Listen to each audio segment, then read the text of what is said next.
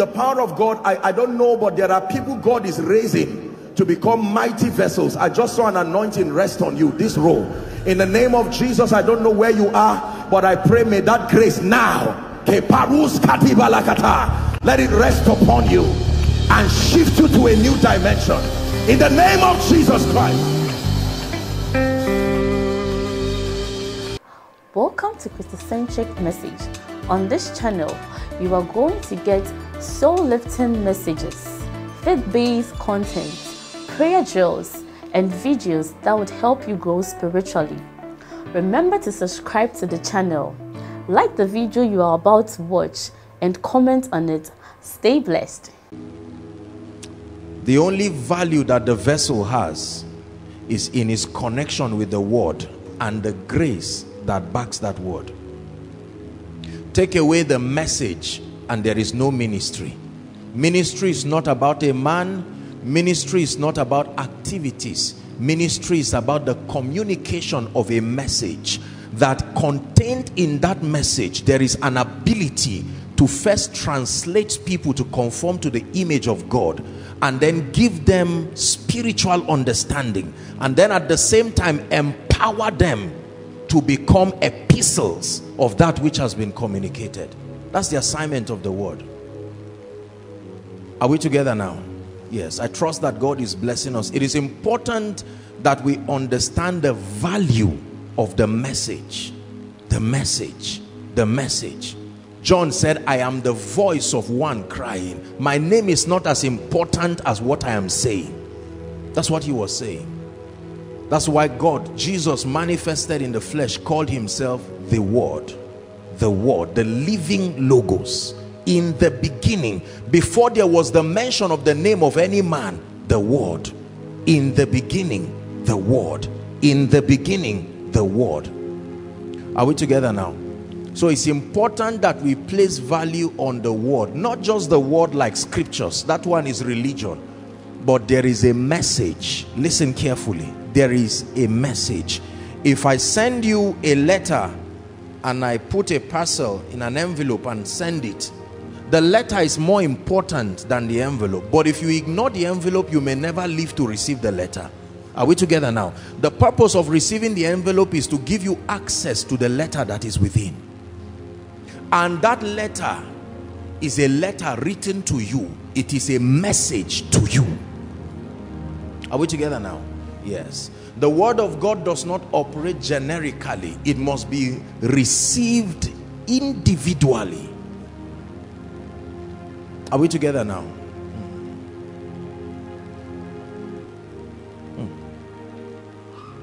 Send your word, oh God. Every man remains helpless until the word of God comes to you. Listen, until the appearance of the word of God is how hope comes. God sends you hope by bringing a message. Lord, do something about my life. Here comes his word.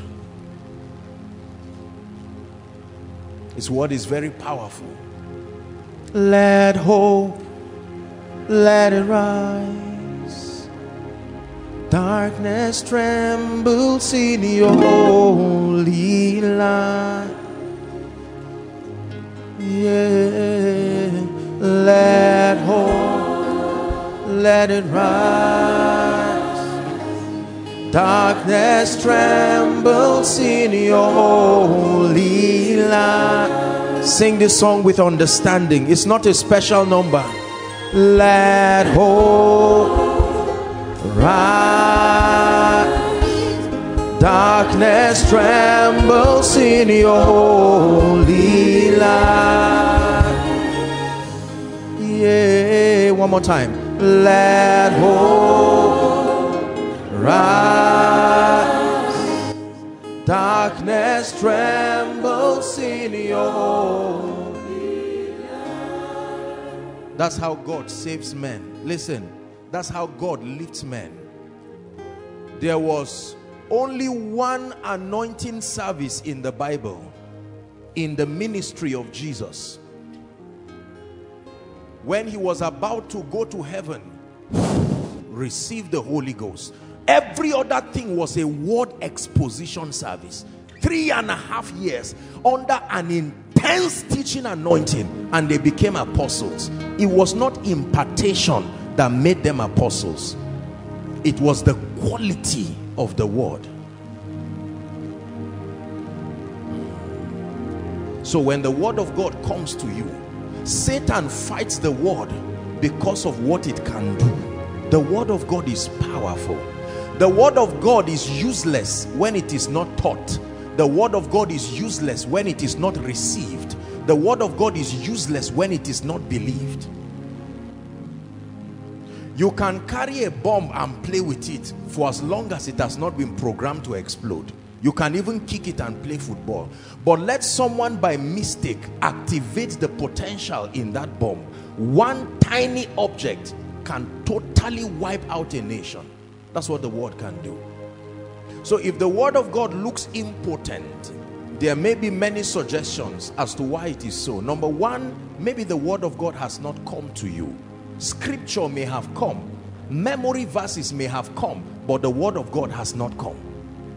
Scripture is not the word of God. Memory verses is not the word of God.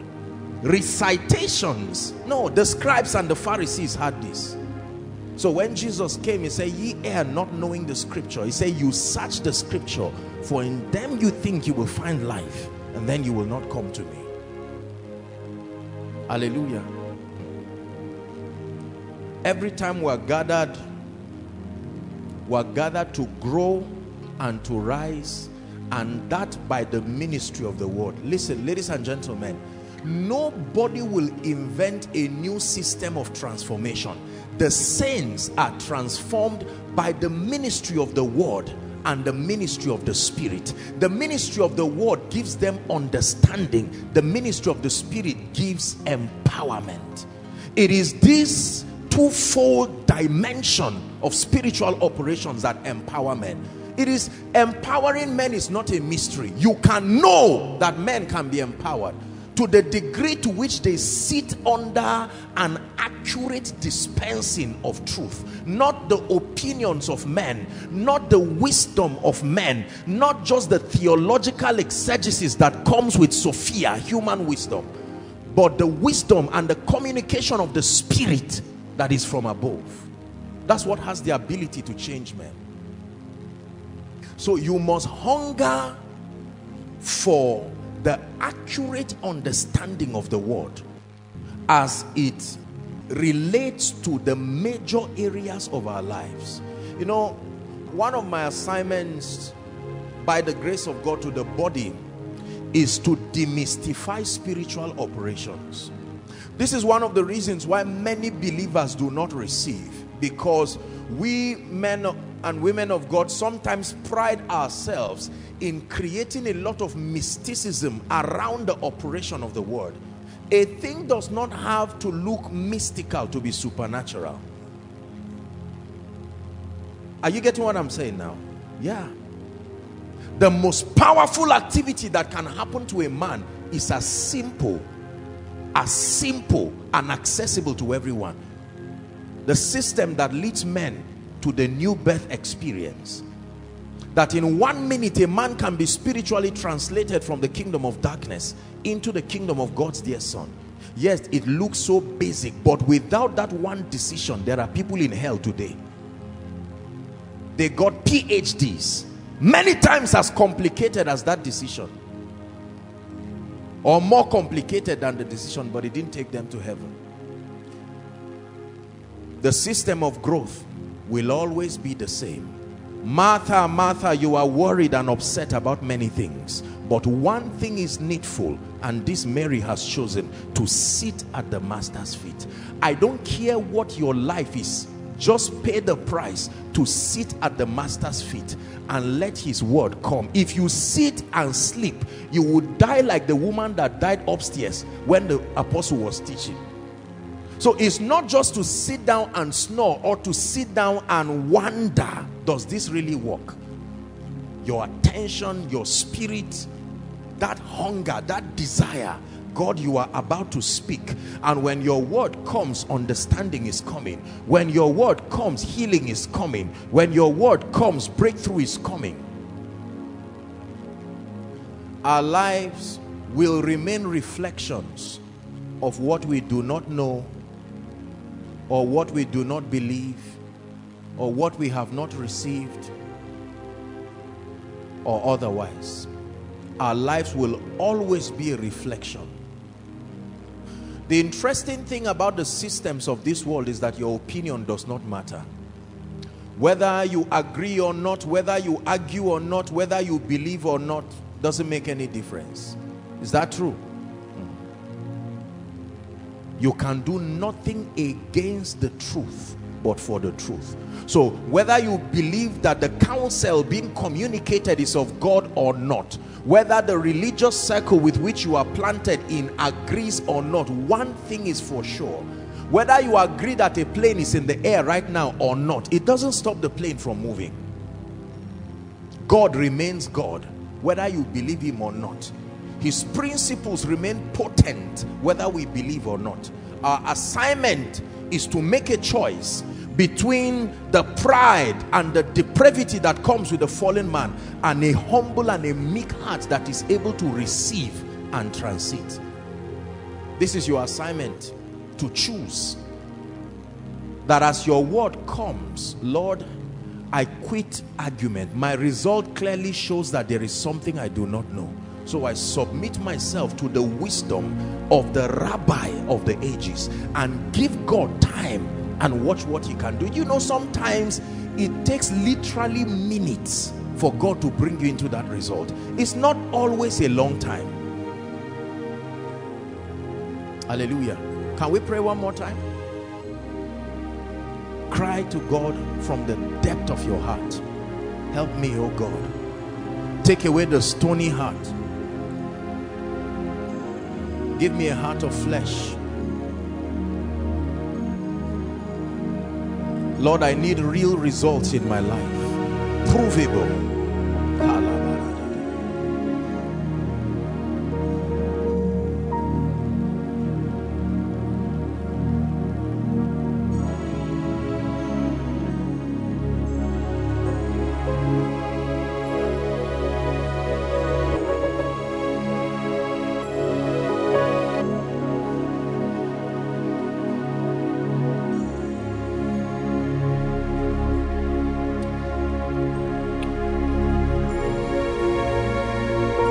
Hallelujah.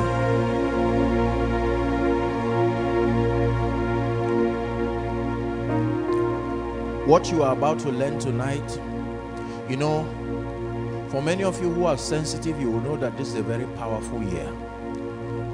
When the word of God begins to gain strength and performance in the lives of people, it confirms, number one, that the word is true. But then number two, it also confirms that the people are receiving it. Are we together now?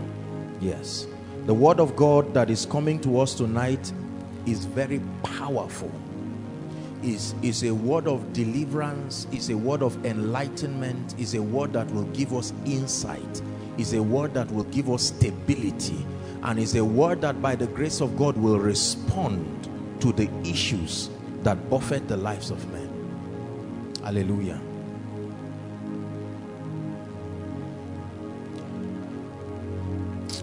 Wonderful, merciful Savior, precious Redeemer and friend, who would have thought that a lamb could rescue the souls of men? Oh, you rescue the souls of Almighty, infinite Father, faithfully loving your own. Here in our weakness you find us, falling before your throne. Oh, we're falling before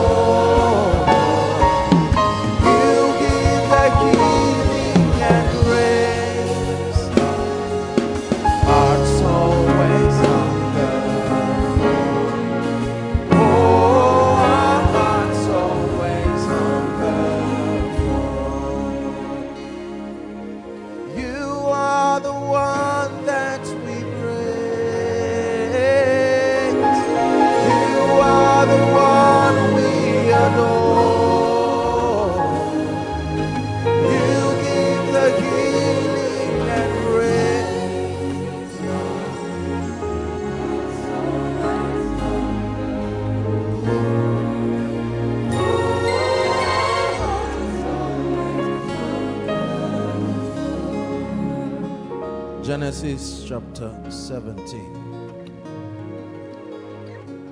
You give the healing and the grace that our hearts hunger for. 17.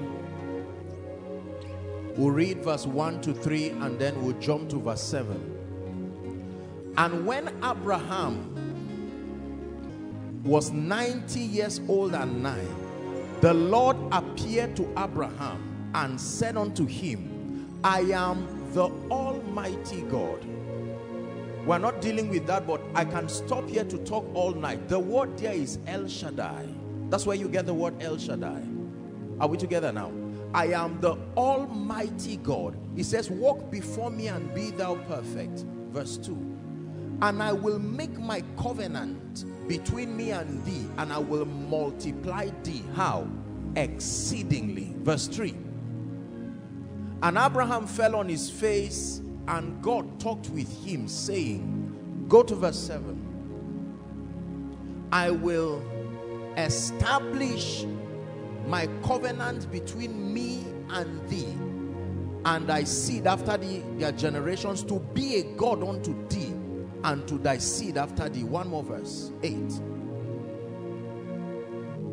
And I will give unto thee and thy seed after thee the land wherein thou art a stranger, all the land of Canaan, for an everlasting possession, and I will be their God. I appear to you and I tell you, I am El Shaddai. Walk with me and I will make certain things possible in your life, and not just your life, it will affect your children. Remember what Psalm 112 says. It says, blessed is the man that feareth the Lord, that delighted greatly in his commands. Then it says, his seed shall be mighty upon earth. It says, the generation of the upright shall be blessed. Wealth and riches shall be in his house, and his righteousness endures forever. The man that fears the Lord, that delights greatly in his commands.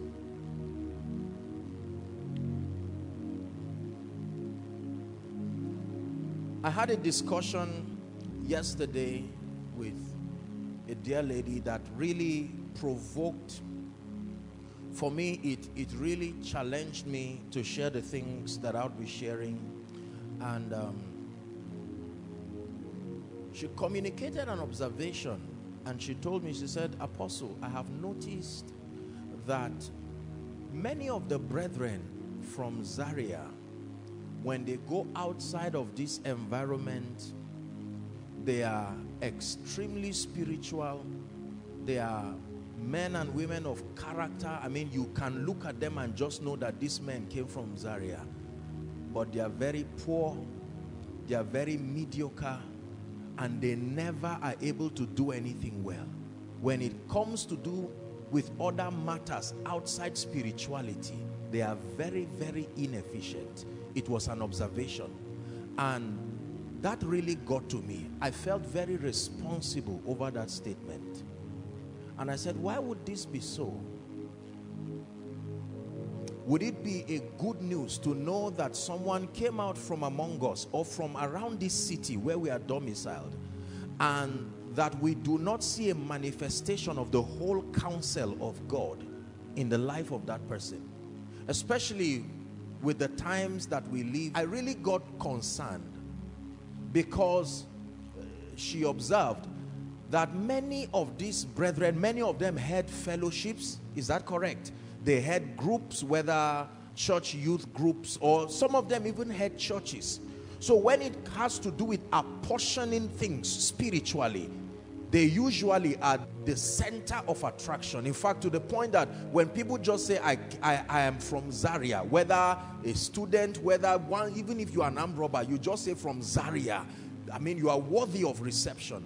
But then the quality of their lives, the lives of their children, their families, some of them are maybe the first in their families to really take God seriously.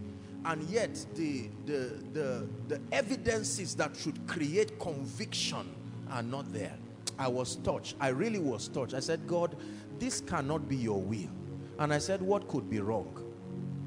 The obvious answer is the men of God that have had the opportunity to communicate the truths of the word within this territory over time. That is the obvious explanation.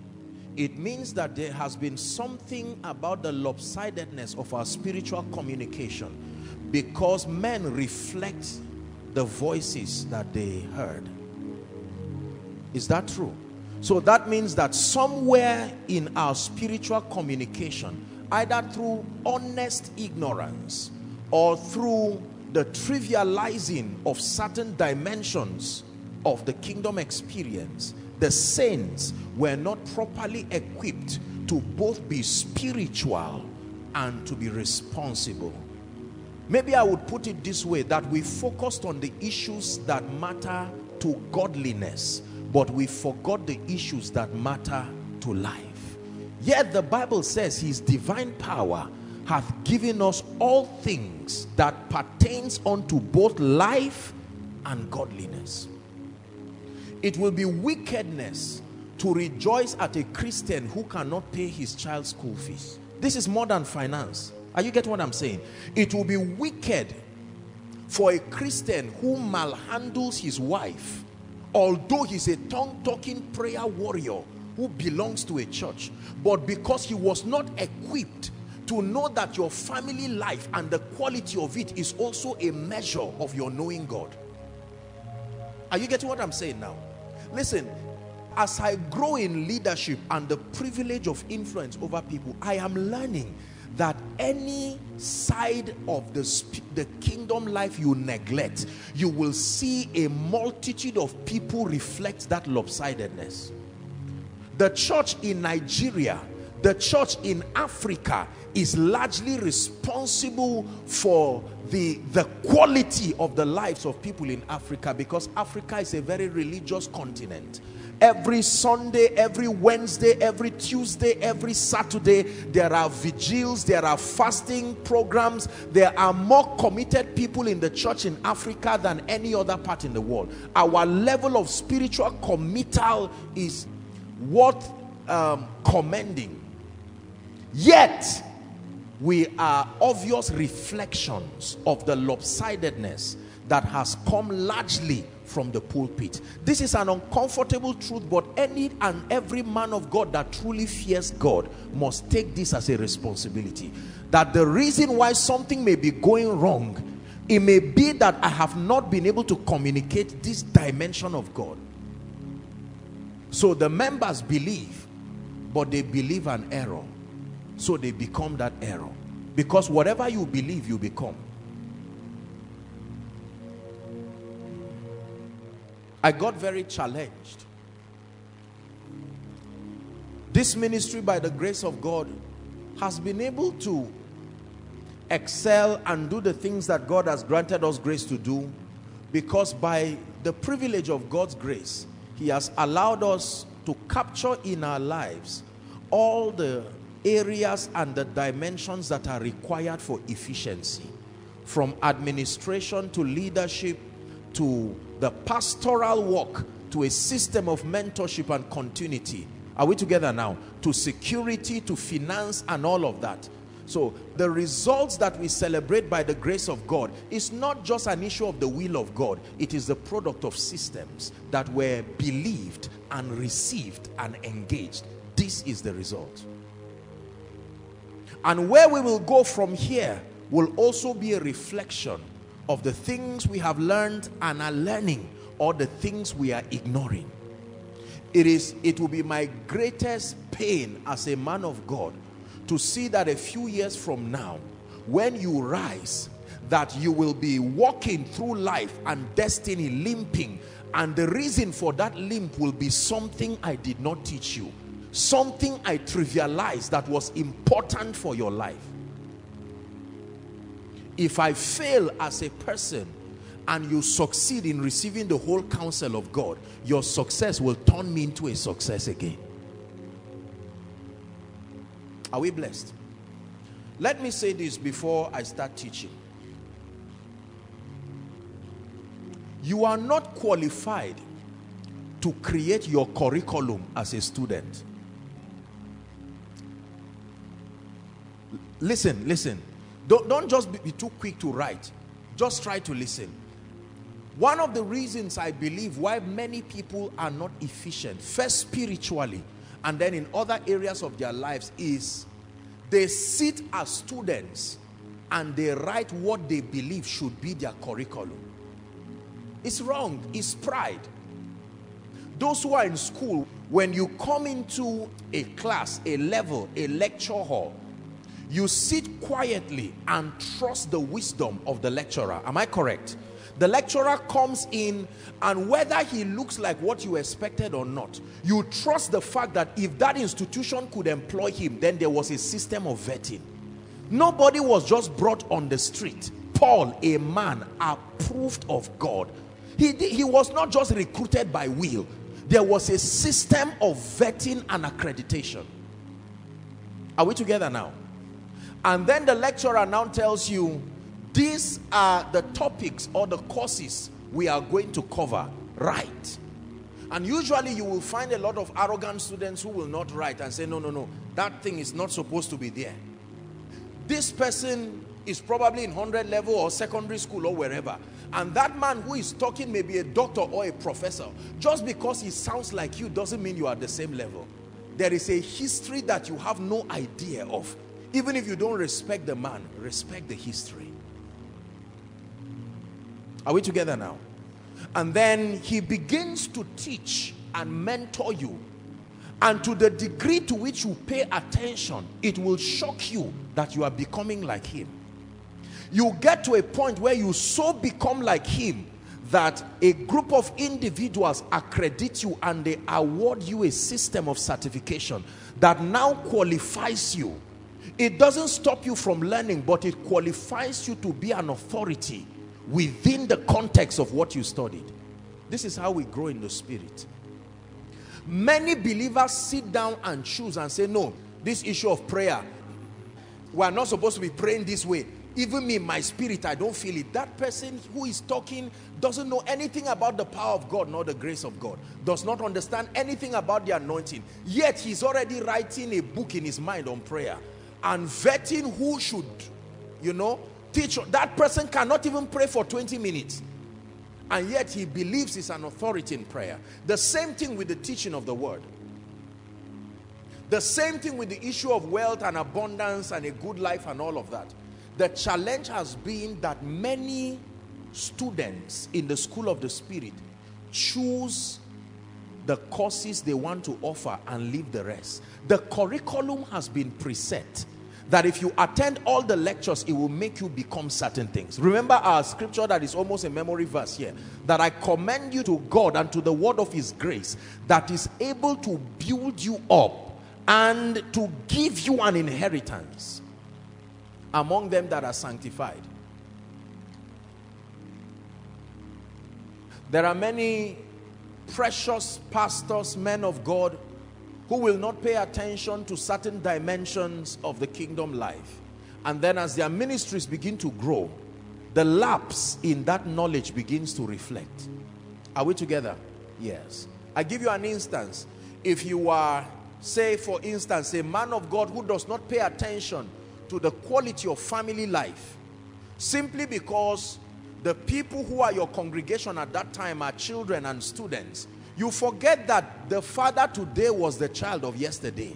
And if you do not teach them, by the time they get into their family lives, all that will happen in that family is a crusade and a prayer conference, because that's exactly what you have taught. They can only do what they know. Is that true? That's our generation. I mean, this is the next generation. That's like Samuel telling Eli, I hear you. Is God speaking to us?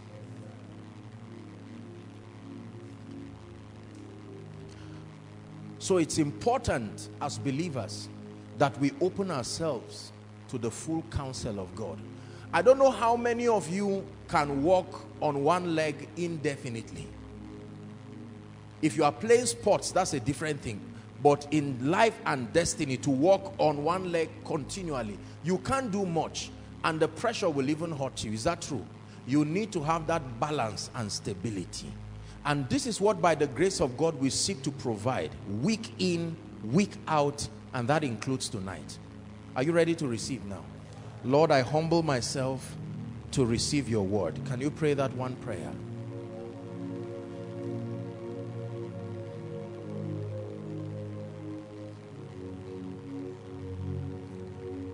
Just pray that simple prayer. I cast my crowns before the highest royalty. I am undone before your royal majesty. You're the King of kings and Lord of lords. You are the King. You're the King of kings and Lord of lords. Royal majesty.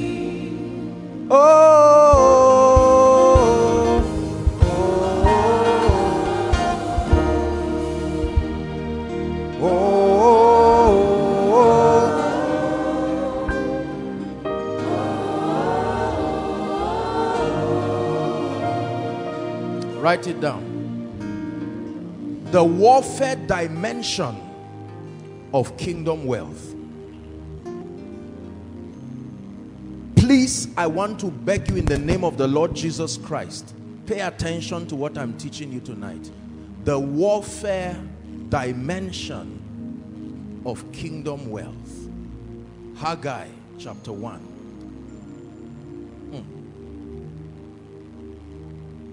Haggai chapter 1 and verse 8. Please, let's read it together.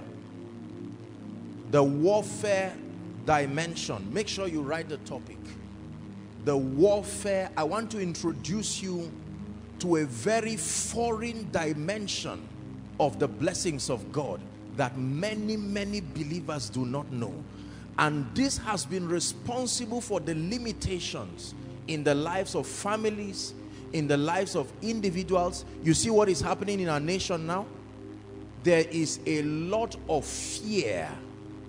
And listen, the Lord showed me something. I hope that in one of the days I will have the opportunity to share. I saw something in a vision that made me fear about certain things that was coming on the body of Christ. It's not exactly negative, but it will have a negative effect. Let's continue. 1, 2, read. Go up to the mountain, and bring wood. Stop. The prophet is writing by the Spirit. First instruction, go up to the mountain. Second instruction, bring. What is your purpose of going up the mountain? To bring wood. Just follow me carefully. I don't know what wood is doing in the mountain, because at the last time I checked, you don't grow woods on the mountain. The Bible says go up to the mountain and bring wood, and then use that wood to build the house, not a house. Use the wood you get up the mountain to build the house, and I will take pleasure in that house that was built from the wood that was gotten up the mountain. And then it says, and I will be glorified, saith the Lord. Go up to the mountain, Koinonia, and bring wood. Use the wood that you bring to build my house. Are we together? Now, of course, prophetically, he was talking about physical temples, but now you know that the house of God is not a physical structure. You know that? So every time God talks about building his house, he's talking of building his ecclesia. You understand that? Theologically speaking, the house of God today does not mean a building or a church. It does not even just mean systems. It means people. So it takes wood to build people. we all as living stones, build into a spiritual house. Are we together now tonight?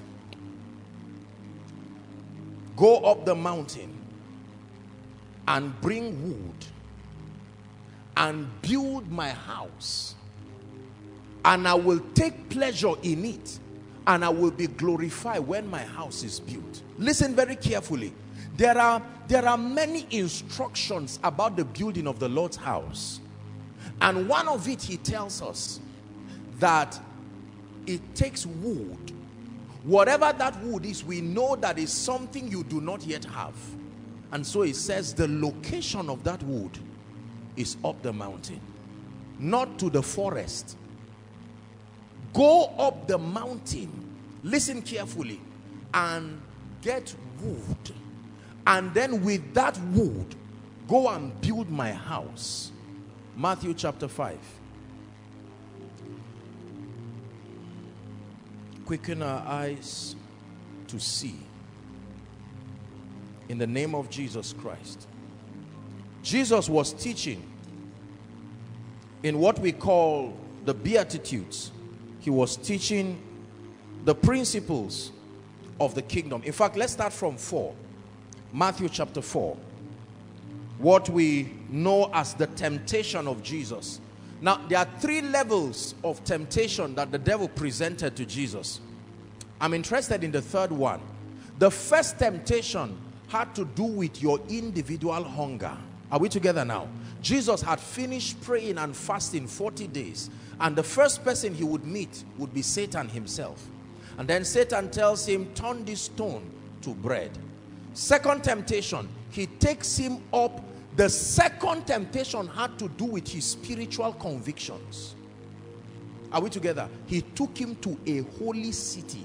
Satan, holy city. Satan, holy city. Took Jesus up a holy city and set him on a pinnacle and said, Jesus, fall down. Throw yourself to the ground. It is written, he shall put his angels. So it was a temptation that related to his spiritual life, that related to his spiritual conviction. The first was his hunger, his individual life. And then he says, no, I've gone past that level. Then the second thing affected his faith. But the third was a very strange one. And that's what I want us to look at. Matthew chapter 4. If God is blessing you, say amen. Verse 8. We're reading to 11. The third temptation. Read with me. We'll read verse 8 and then I'll continue. 1, 2, read. Again, the devil taketh him up into, stop, not towards, into. The devil taketh him. Who is the him? Your Jesus. Taketh him into an exceeding high mountain. And what happened when they got to that mountain? He stood from that mountain and saw the glory of the entire earth. That there is a mountain a man can stand, and from that mountain you can see the glory of the whole earth. This is the mountain that Satan took Jesus.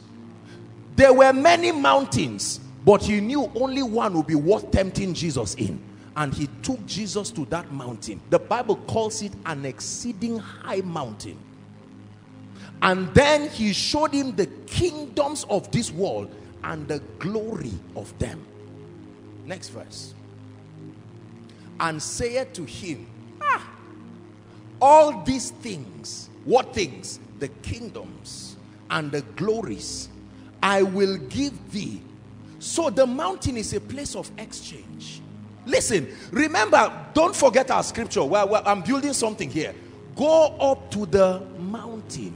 Something you will do in the mountain will give you wood. Use that wood and come down. Come and build the house of God. And the Bible says God will be glorified.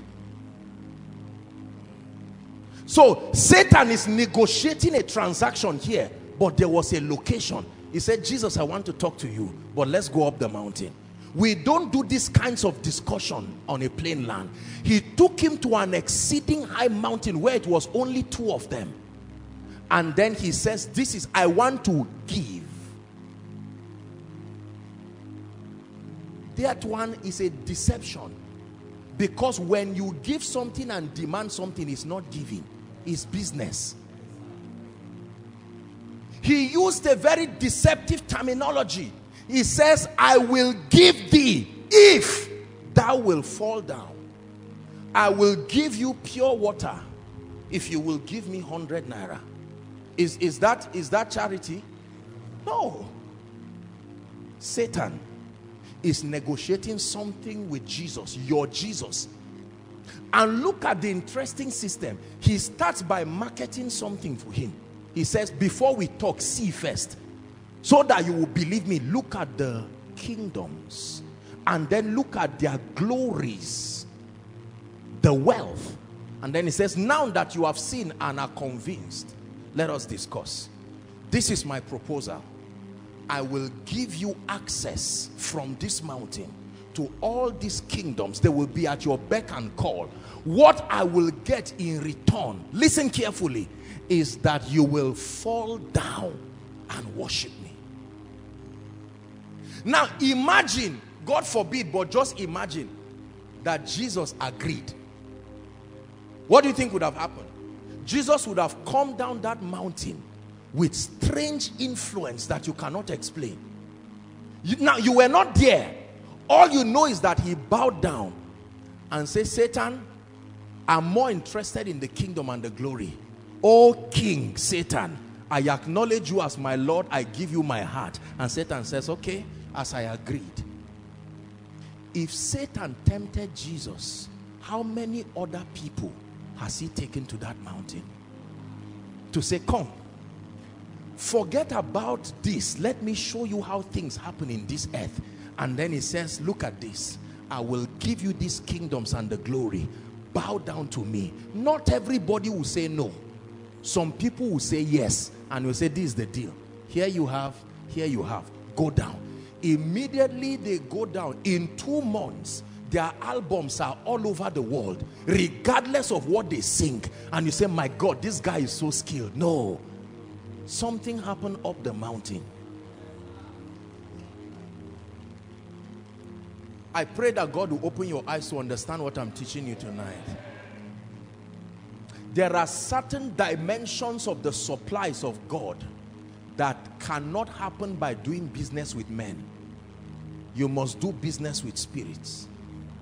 I cast my crown before, listen, the highest royalty. Remember, that's what Satan wanted. Bow down and worship me. Satan has been obsessed with allegiance and loyalty. The kingdoms did not mean anything to him. The glories did not mean anything to him.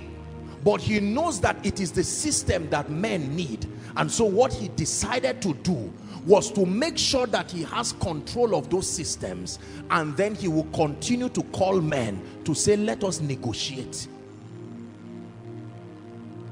What shall it profit a man if he gains the whole world? Question, where did that business happen?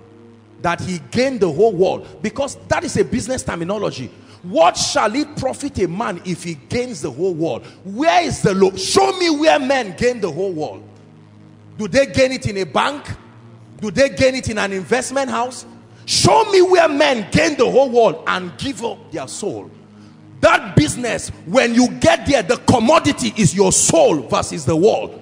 Not your product. Your soul and the world. Your soul and the world. Your soul and the world. Your soul and the world. So you now know that it says, I wish above all things that you prosper. But I hope your soul too was not lost while you are prospering. I hope that the way you prospered was God's own way. I know how you are prospered. When your soul does not prosper, it was exchanged for your wealth. Sit down, sit down, sit down. Yabone nakao sujada nena sarkin salama sarkin. My concern is not your prosperity. I can know what kind of exchange happened by looking at your soul. Immediately I look at your money, the next thing I should look at is your soul. If I find out that your spiritual life went down, there was an exchange that happened on the mountain. Whether you are aware or not, you have followed a system that has sold your soul.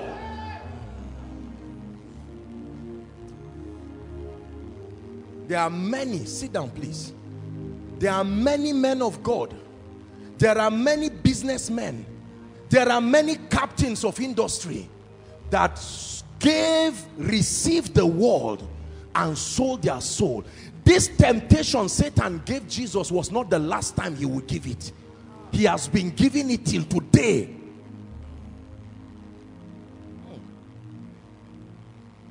So he says, I wish above all things that you will prosper. But I will know how the prosperity came, not by looking at the money, but looking at your soul. When I see both your soul and your pocket rising, I know where that grace came from. It can't be the devil. The devil will never allow your pocket and your soul to rise at the same time. So I look at your prosperity and then I look at your soul. I see that in your rising, you gave up your values. You gave up your character. You gave up your family. You gave up your integrity. I know that there is a negotiation happening. You are giving your soul for mundane things. Are we together? Look what Jesus did. Verse 10. Jesus said, get thee hence, Satan, for it is written, thou shalt worship the Lord thy God, and him only shalt thou serve. What was Satan looking for? Allegiance. Satan does not need money. He does not want money. So apostle, why is it that there is difficulty in meeting our bills at home? Satan knows that men cannot endure hardship indefinitely. So he manipulates the economy and waits for you on that mountain. He knows that when the pain becomes too much and your church cannot build, the pastor will say, I thank God for this, but I prophesy, Sam, bring 1 million. Remember, that's not how he started. But because of the pain, we need money. Generator needs to be fueled fast. And now I'm at a point, we brought a man of God abroad and we cannot pay him. So Sam, bring 1 million, bring 2 million. So I see the church's financing rising, but I look at the soul of the members. So I know that an exchange has happened. The pastor negotiated an exchange. I'm not saying this in a critical way. The greatest dread of Satan is that you prosper while your soul prospers. What then is his gain? Think how annoying it will be for me as a businessman. This is what I'm selling. Look up, please. And then I see you hold both money and my product. Are you getting what I'm saying now?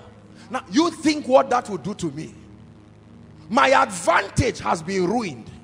You have shown me I don't need you. That's the statement that this is happening. And so when you can have a prosperous soul and you are empowered economically, are we together? You get up in the morning and say, my children, we are waiting upon the Lord today, yet the increment in the school fees does not affect the prayer because the resources are there. Glory be to God. Satan says, what then is my entry point in this family? Thank you. Is God speaking to someone? What shall it profit a man?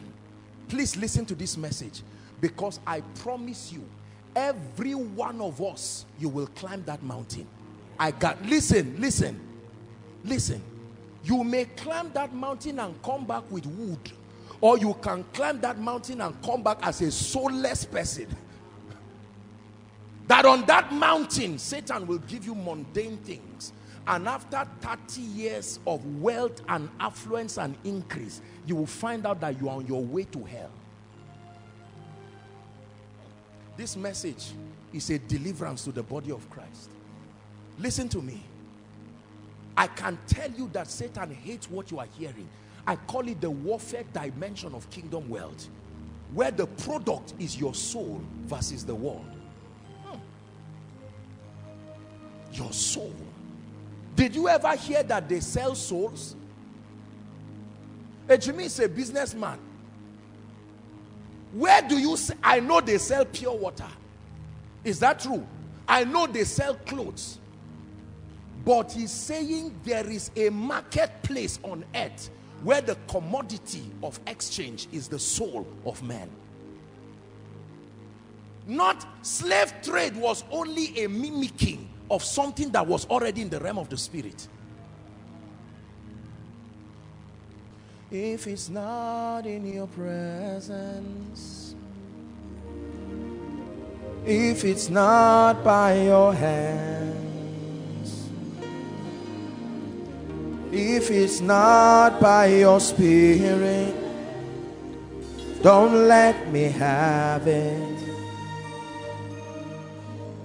Everything I need is in you. Hallelujah. Revelations 18, read for me from verse 9. We're reading 9 to 13. Babylon, as a woman, that Jezebel that sits upon the horse, the Bible tells us she's not only a prophetess, she's a businesswoman. Babylon, the kings of the earth who committed fornication and lived deliciously with her shall bewail her and lament for her when they shall see the smoke of her burning. Verse 10.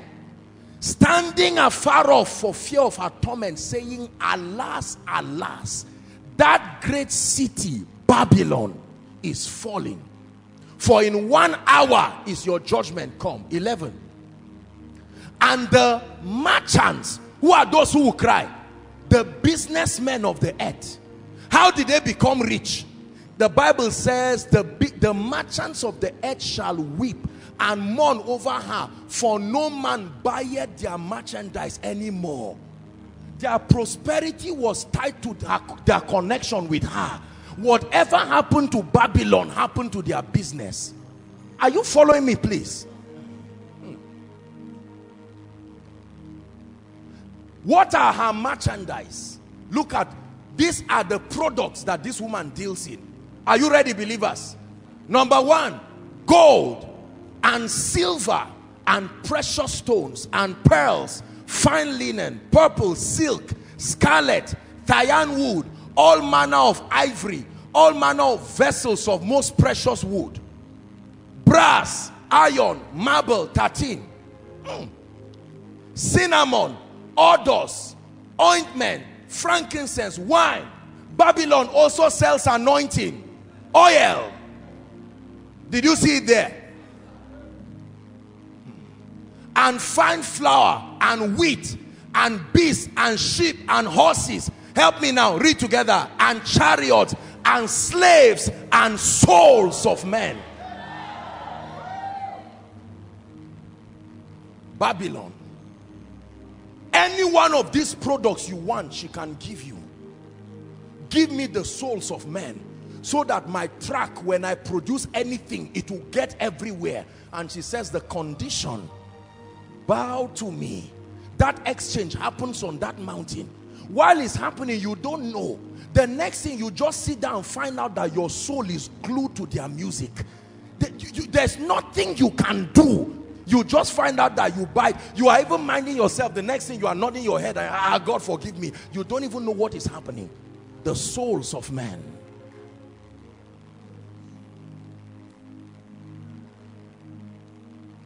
What kind of a businesswoman is this that does both physical and spiritual business? Sells gold, sells anointing for you. You want anointing for ministry, she can give you too. But you always know that it is her product by one single litmus test. As the wealth grows, your soul dies. Your wealth and your soul cannot grow together when you do business with her. I wish above all things. Koinonia, tell me you are getting blessed tonight. So when your soul is going down and then there is increase coming, could it be that an exchange has happened on that mountain? What shall it profit a man if he gains, loses, business terminologies? You can gain the whole world and then you lose your soul.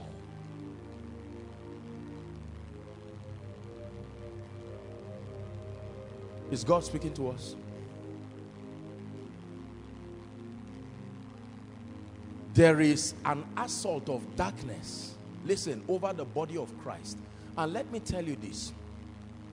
Many people in this country do not know how to prosper God's way. And that includes men of God. Listen to me. I have a responsibility to teach you the truth. Many people do not know how to prosper God's way. And right now that the systems that provide for things like corruption and the rest, the civilization of the world is making men more vocal now. The things they could not say before, they can now say. That means if the truth is not taught, the church alongside the territory is in trouble. There are many men today who became rich by stealing and investing. They don't know anything. They cannot mentor you to be wealthy. They only stole money from some political scoffers and then had that money and had a business partner who helped them to invest the money, and now they are rich.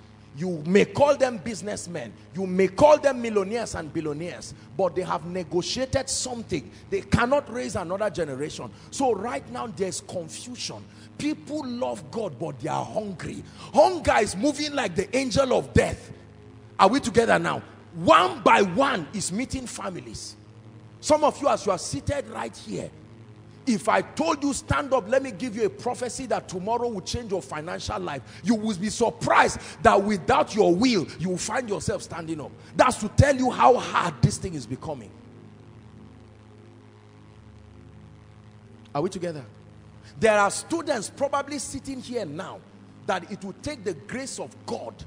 I cannot tell you, literally without exaggeration, hundreds of text messages by people. Apostle, help our family, our rent, our this. Apostle, we just finished 3 days dry. You see it there. That thing is supposed to be a mockery to the name of the Lord. We just finished 3 days dry and God could not solve our hunger problem. And then the people continue to contemplate, what kind of God is this? Oh?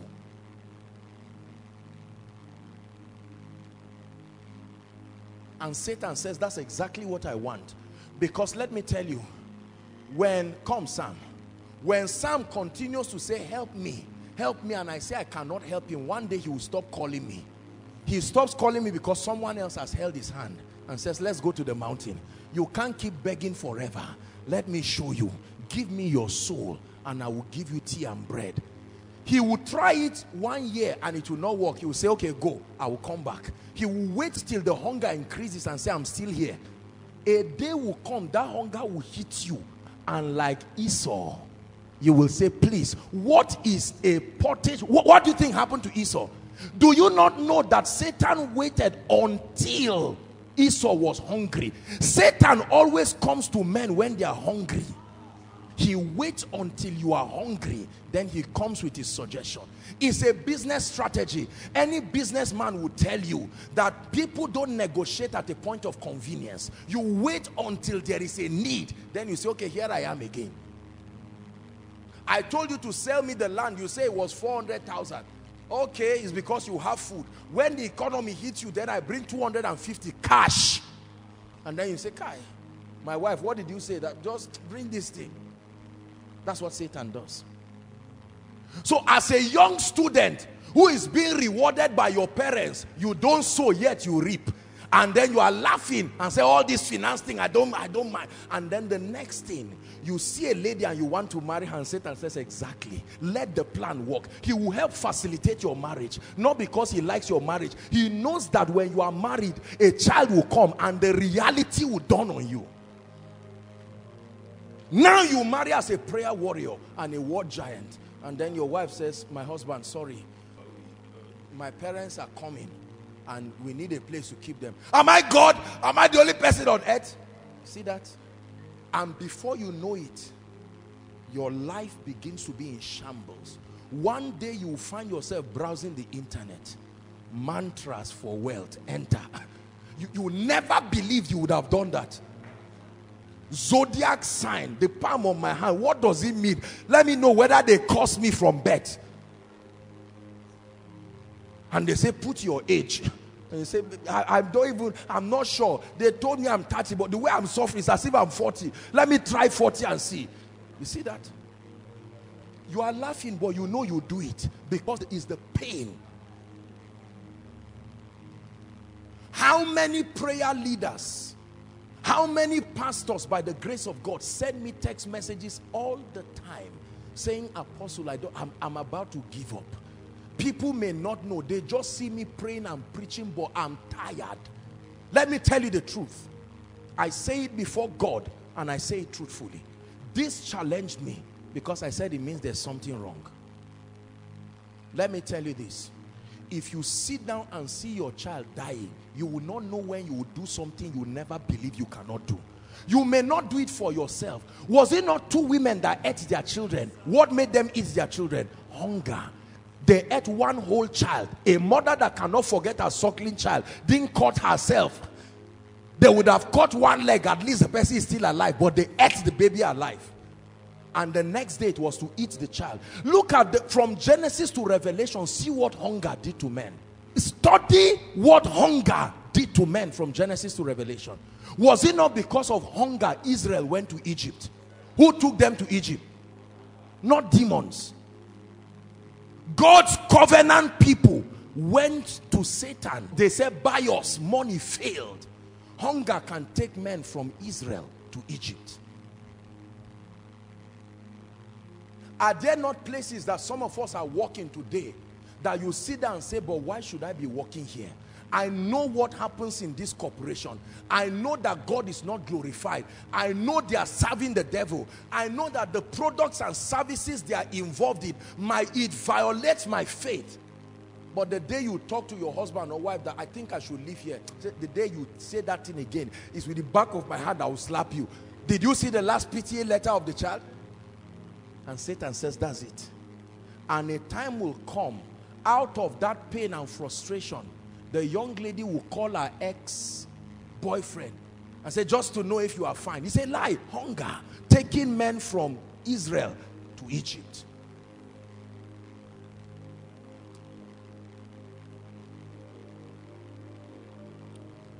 Are we together? This is what I saw coming to Nigeria. This is what I saw coming to Africa. I saw a time, and not too distant time, when hunger is driving people to do things you cannot believe, because the many doors of corruption were just closed. This is what I saw in my vision.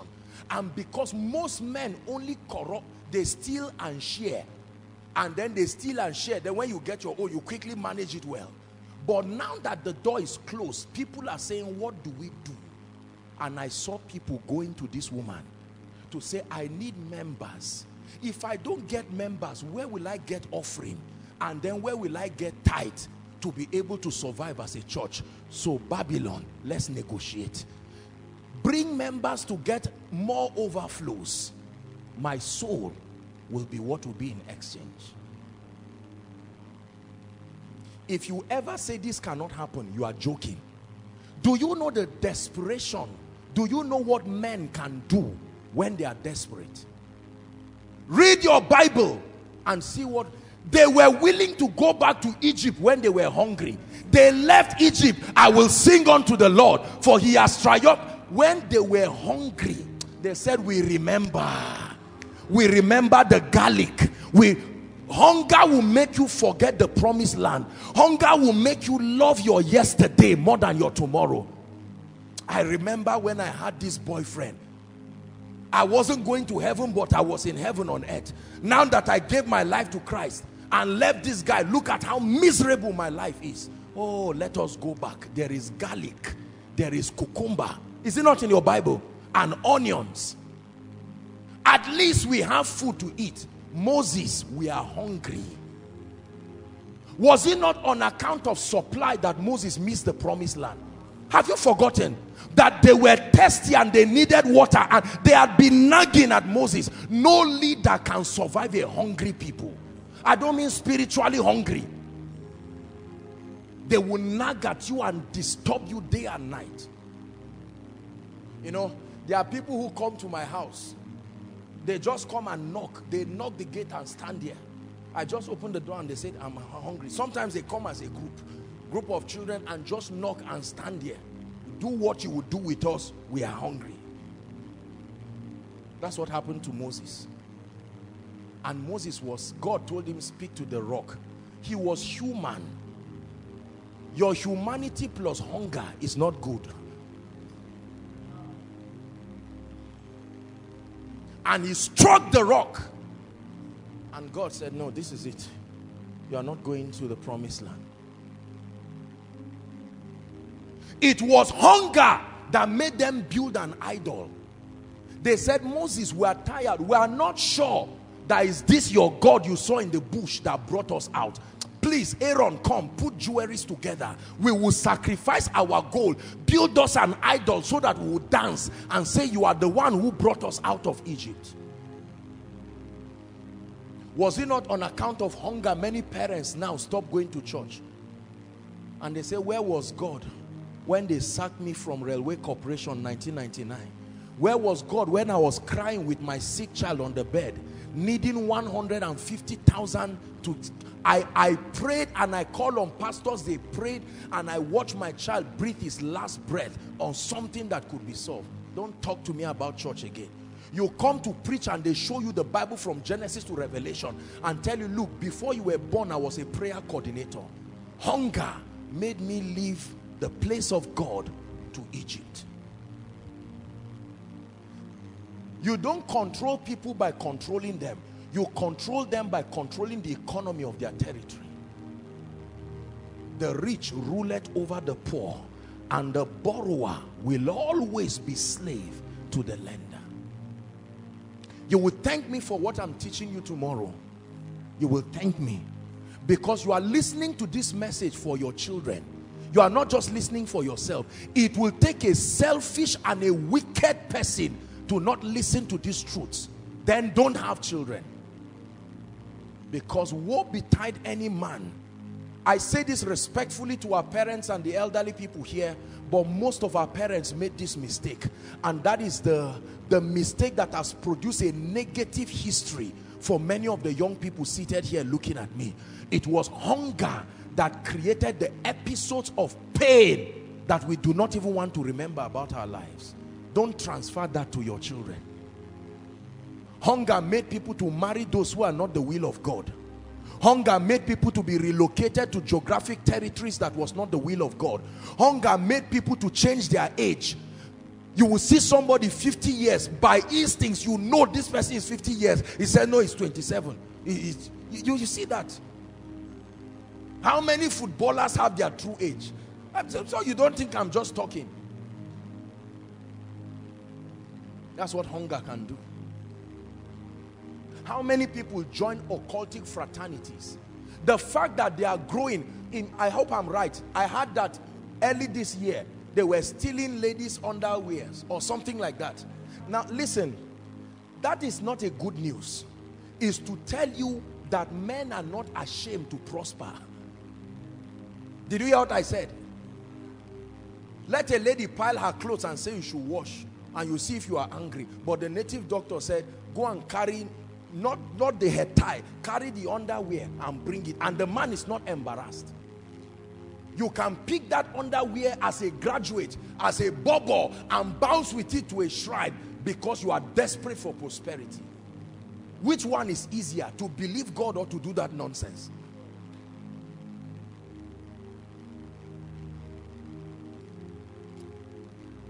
What shall it profit a man? I don't want to get to a point where at the end of my life I have acquired cars and houses, Koinonia has risen, and I look at myself and I look at my soul, and my soul is dead. Have you ever heard that anybody died and his money went with him? Koinonia, talk to me. Have you ever heard that anybody died and his real estate disappeared and followed him in the grave? No. Any prosperity that demands your soul to get is of the devil. Let me tell you many ways that this business, because this business has franchise, and one of the way the franchise works is by occupying you with activities that will not let you have time for God. Is that not your soul being sold? It doesn't have to be an occultic negotiation. By the time you have to forfeit a Sunday service where your word is about to come, because if you don't, your boss will sack you. That's your soul going. You do that for 1 year, you find out you can't remember one memory verse again. You are praying and you will be quoting wise sayings instead of scriptures, because you have not hidden any word in your heart again. What shall it profit a man? I want to show you one more mystery and then we'll pray. Is God speaking to you? Tonight's call is a serious wake-up call for the sake of our children and our children's children, and for the sake of our soul. Why do you think the Antichrist will leave all other things and go to economy? When you talk about the mark of the beast, what did the Bible say the mark was meant for? For buying and selling, not for going to school, not for Bible study. The devil knows that where he will get people. How did they get Nigerians to register BVN? Was it not by the threat of their accounts? Did any police carry cane to pursue any man? Register your BVN or your account will be frozen. And people just come and say, please, what? I did my BVN in the night. They opened the bank for me by 8:30. Because I couldn't come in the day. People will lay and harass me. 8:30 in the night, they opened the bank for me and said, Apostle, come and do your BVN. As anointed, as holy, I still did BVN in the night.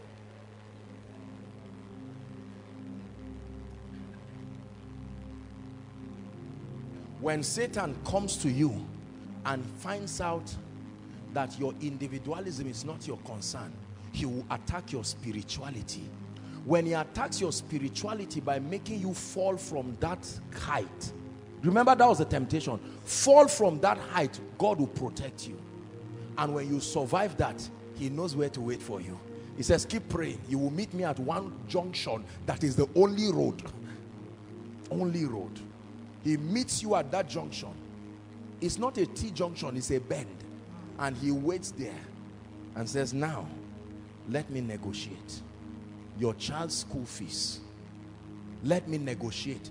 Give me your prayer life and I will give you real estate. Give me the health of your child. Have you not heard of people who have sold different parts of their body for money? Please talk to me. Is it a lie?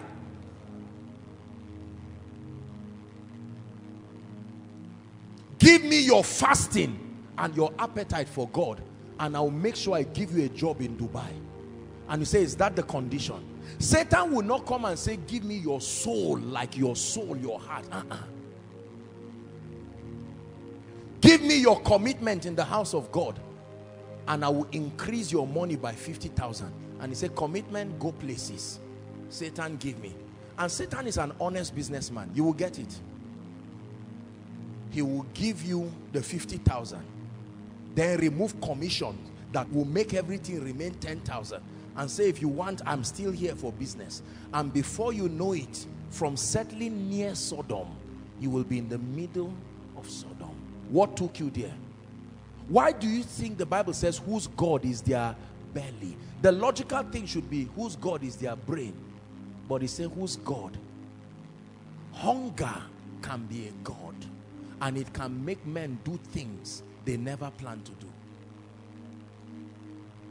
Are we together? I was sharing with the leaders a little bit about the cost for just transporting people every meeting day and every other time, the school of ministry, everything for 1 year, is what some people use to build houses. But that's what a part of the budget of a department. And never has anybody come to say, stand up, all of you drop 1,000 by force. If you don't drop, no prophecy or no seeing apostle. Never will it be.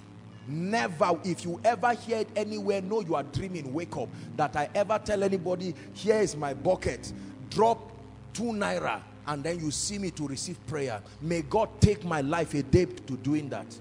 You won't say amen because you are kind. I want to make heaven. I will pray it. Now don't get me wrong. There are people who are experts who provide value and are paid and blessed for it. That's not what I'm saying. When people dispense value that is packaged, they should be rewarded. So don't confuse that with what I'm saying. I'm saying to say bring money as the basis for prayer. No, sir. Thy money perish with you. That's what he told by Jesus. Are we together? But if I don't have food to eat, all this mouth that I've carried my big mouth to make, I will twist that statement by the time hunger is serious. If your mother calls you and your mother says, my son or my daughter, is this how you are going to leave me? Remember the womb that bore. You will carry basket and stand there and say, what is, come and drop your money, Jare. I'm preaching. I'm doing everything for you free. Most people who do what they do are not bad. They just do not know the systems that bail men out. Say in the name of Jesus, my soul and my pocket will both be healthy. What shall it profit a man? If you are going into ministry, please listen to me with all your heart. Because if you believe your ministry, you know, men of God have funny ways they believe ministry will be financed. They just believe one day one arbitrary kingdom financier will just evolve from somewhere and just say, you keep preaching while I keep giving you money. My brothers and my sisters, God gives us wisdom to save us from trouble. The Bible says wisdom is a defense. Is that true?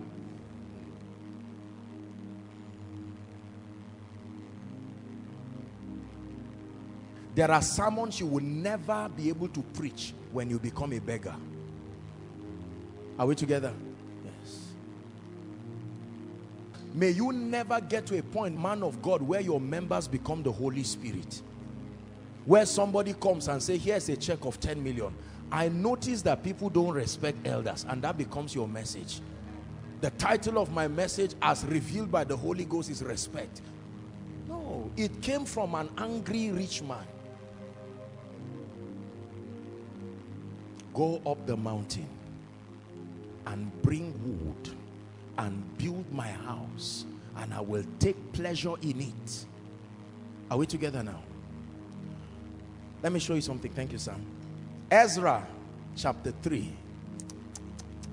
King of my life, you are my all, and I live for you alone. You're the king of my life. You have my all, and I lay my life for you. My heart is yours. My mind is yours. My will is yours. You're the king of my life. Now let me show you a very deep mystery. That mountain. Ezra will read 1 to 3 and then you jump to 7. And when the 7th month was come, and the children of Israel were in the cities, the people gathered themselves together as one man in Jerusalem. Reading to 3 and then we'll jump to 7. Then stood up Joshua the son of Jozadak and his brethren, the priest, and Zerubbabel the son of Shealtiel, and his brethren, and builded the altar of God, of the God of Israel, and to offer burnt offerings thereon. And it is written in the, as it is written in the law of Moses, the man of God. 3. And they set the altar upon his bases, and fear was upon them because of the people of those countries. And they offered burnt offerings thereon unto the Lord, and burnt offerings morning and evening. Go to 7. Now I want you to listen carefully. Look up. And they gave money also to the masons and to the carpenters, and meat and drink and oil unto them of Zidon and to them of Tyre. Take note. I want to show you something powerful. To bring what? Cedar trees from Lebanon. Go up the mountain, bring wood, build me a house. Now it says they gave them money to go and bring cedar trees according to the grant that they had had of Cyrus, the king of Persia. But notice, they did business with certain people. Now, not exchanging their soul, but the Bible says unto them of Zidon and unto them of Tyre. Follow me. Isaiah 23. You will notice the Bible very strangely talks of a city called Tyre and Sidon. Have you read your Bible? The Bible talks a lot about these cities. I will show you that these cities represented the center of commerce and economy in the earth. Isaiah 23, the first 3 verses. The burden of where? Tyre. Now look up please, we are walking the word. Haul ye the ships of Tarshish, for it is laid waste so that there is no house, no entering in. From the land of Shittim it is revealed to them. We are reading to 3. 2. Be still ye inhabitants of the isle, thou whom the merchants of Zidon that pass over the sea have replenished. Verse 3. I wish we could read it in Amplified or any other version. It said, and by the great waters, the seed of Sihor, the harvest of the river is her revenue, and she, Tyre, is the merchant. The word mat there is the merchant of the nations. There's no other version you can find. Oh dear. Okay. It says, was Tyre's revenue. Can you see there? It said, and she, Tyre, became the merchandise. That is the city, the center of economy of the nations. Are we together? What was Satan called in Isaiah 28? Who is the king of Tyre? Talk to me. Who is the king of Tyre? The very king of that mountain. Satan himself. The governor, the protector of that mountain. Tyre and Sidon, the economic center of the earth. Satan allows other demons and other spirits to occupy other mountains, but he takes the mountain of economy and becomes the king of Tyre. I will wait there. Whoever comes will meet me there. He will not meet a demon. He will not meet an archangel. He will not meet anyone. He will meet Satan himself. Listen, I can tell you where Satan is. He's not in your village. No. I know where he is. He's at the center of where the exchange happens for the house of God to be built. I know where Satan is. Satan is where your resources should come from to make sure your family stays in peace. That's where he is. I know where Satan is. Satan is at the point where your business needs to grow so that it will cause you to negotiate. Satan is obsessed about economy. My brothers and my sisters, please listen to me. Listen to me. Listen to me. Listen to me. If you do not sustain an ability, I'm going to round up tonight by teaching you the system, the warfare dimension upon that mountain. Because although Satan is there, God still says, climb the mountain. Climb the mountain. Was it not on the mountain both Elijah and the prophet met? But Elijah returned back victorious. Was it not on the Mount of Transfiguration Jesus climbed and he returned back? And together with the three guys, many things happened in the mountain. And one of it is the victory of the saints economically. The silver is mine. The gold is mine. I pray from the depth of my heart that you will understand what I've said and see the value of it in your life. It will surprise you, my brothers and my sisters, when men are leaving God, selling their souls to the devil, and you stand together with your wife and your children and you say, Lord, I give you the glory. In fact, let's go to Daniel chapter 3. Daniel chapter 3. Nebuchadnezzar, the king. Just go back to King James so that we'll hurry up. We're praying. Is God blessing someone? Nebuchadnezzar, the king, made an image of what? Talk to me, please. An image of gold, whose height is 90 feet. And he set it up in a plain called Dura, in the province of Babylon. Read on. The Bible says, and Nebuchadnezzar, now look at this. Nebuchadnezzar first set up a 90-feet statue of pure gold. Then look at all the people he gathered. Look at the quality of men that he gathered to come and bow down to that thing. Are you ready? He sent a letter to gather what? The princes. Read on. And the governors and the captains and the judges, judiciary, and the treasurers and the counselors and the sheriffs, local government chairmen, and the rulers of provinces to come to the dedication. If you were not influential, you were not invited. Satan wants to dedicate his image in the land and handpick certain people to say you are invited. Listen, it was on account of that certain gentlemen. Let me show you yourself now. Verse 3. Blessed be the name of the Lord. When we read verse 3, let's go to verse 6. Very instructive statement. Then the princes, the governors, the captains, judges, treasurers, counselors, sheriffs, rulers were gathered together unto the dedication of the image that Nebuchadnezzar the king had set up. And they stood before, please go back to verse 3. Let's finish first. And they stood before the image that Nebuchadnezzar had set up. Verse 6 now. Read it for me. This is exactly why I am preaching all that I've been preaching. Read if you're a Christian.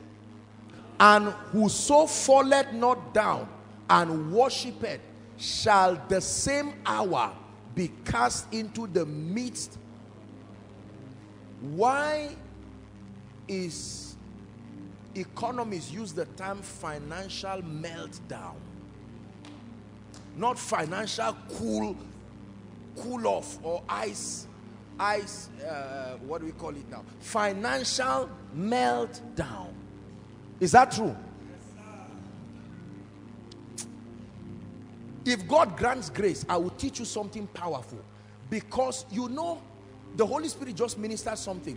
You know, when Jesus crossed to the other side, the pigs were on a mountain and they possessed, the pigs were roaming around the mountain. Pigs in the Bible stand for unclean animals. They were on the mountain and there was a spirit in a madman. As soon as Jesus came, watch this, immediately the madman met Jesus. When he casted out the demons said, don't take us out of here. And they entered the pigs and everything went down. Who were those who attacked Jesus? The merchants. They said, you are doing something to our economy. By delivering one person, something happened to their economy. They said, get out of this land quickly. It was not the politician. It was those who were in the economy that felt the heat. When you read in the Bible, there was a time they flogged Paul in the market square. They dragged him to a market square, not a police station, and flogged him in the market square. My brothers and my sisters, there are mysteries in our world. If it is economy you want to conquer, the little knowledge and the certificate you are holding will not go very far. If you listen to what I'm telling you, you will rise as if you are holding a charm. If you sit down there, this thing will squeeze you in a way. Whosoever will not fall down and bow and worship that image, the same hour, what is the punishment? Be cast into a financial recession. If you will not bow to God, then the devil does something to your finances. 7, Jesus. Mighty God. Let's go to verse 8. Wherefore at that certain time, certain Chaldeans came near and accused the Jews. 9. And they spake to the king Nebuchadnezzar. Listen carefully now. O king, live forever. 10. O king has made a decree. Thou, O king, has made a decree that this and that and that and that happens. 11. And all of that, whosoever does not fall will do this. Verse 12. There are certain Jews. This is where we come in now. Listen carefully. There are certain Jews whom thou hast set over the affairs. So they were men of influence. There are certain attacks that never come to you until you are influential. So the fact that it has not come does not mean, it's just that you have not made any mark for the kingdom enough to warrant that attack. It's not a sign that your faith is working. There are many people that, because the devil just left you to do your thing, you believe that is because of your intelligence. It's just that you are not making any mark whatsoever in the realm of the spirit, and so you are not disturbed. But the day God blesses you small and they say you are now promoted to become a manager, that's the day you will have a dream you never had. You just heard that your father said he had the dream once and you recorded it. On that day, a stranger comes and said, let me introduce myself to you. I appeared to your father 35 years ago. Look at his life. And I appeared to your mother 36 years ago. Now you have qualified for my appearance. By your promotion, you have gone too far. Let's talk. And you wake up, blood of Jesus, I just bind you. And then the next thing, you go to the office the next day. And they say, sorry, some people stole money and they found some money on your desk. Go down. And the man says, I told you, bow to me or rise. But if you learn what I'm showing you now, you can stand and say, Satan, this is my money, this is my gold, but I cast my crown before the highest royalty. Satan, it's not that I'm too proud to bow, it won't be to you. My refusal to bow is not arrogance, it's that it can't be to you. I cannot serve God and mammon. No, sir. Let it not be that I'm trying to run a parallel government with God. My refusal to bow is not pride. But this is what I'm saying, that there is one who is worthy of my praise.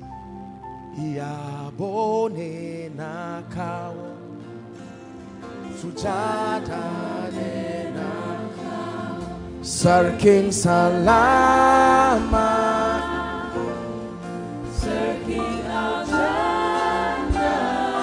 Yabone nakabo sujada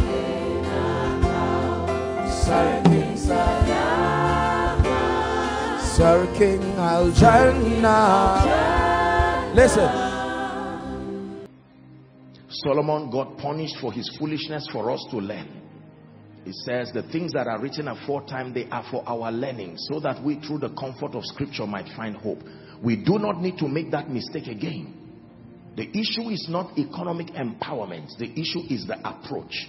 So I hope by the Spirit of the living God to, from first a spiritual standpoint and then leaning on the shoulders of those who have been graced in this area with proven track records, I hope that we'll be able to put together principles that will help us. It is my belief that at the end of this teaching, there will be remarkable transformations and testimonies from the lives of people. This is a deliverance service, a proper deliverance service. This is not a financial seminar at all.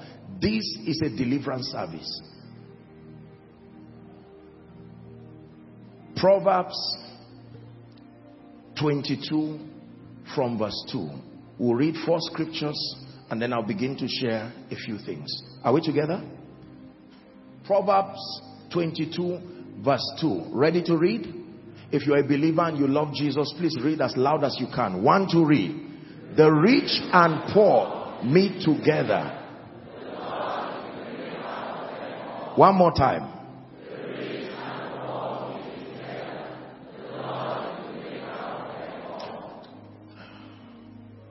Very dangerous statement that the rich and the poor meet together. Where? On earth. The platform that brings the rich and the poor together is the earth. And then the Bible says something that if you do not understand, it makes God look like an unfair person. He says the Lord is the maker of them. Who are the them? The rich and the poor. Now listen, God did not make them rich or poor. God made them men. They separated themselves into rich or poor. There is no record of God making rich people and poor people from scripture. God made men. Men now gravitated into different dimensions, economically speaking. And the Bible says, whichever one you choose, one fact remains. God is the maker of them all. He didn't make them so, he made them all. Verse 7, same scripture, Proverbs 22 and verse 7. This is a very disturbing scripture. Very, very disturbing scripture. Let's try it now, please. 1, 2, read.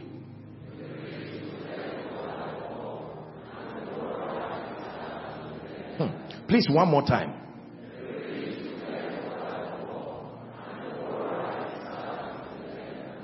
The rich.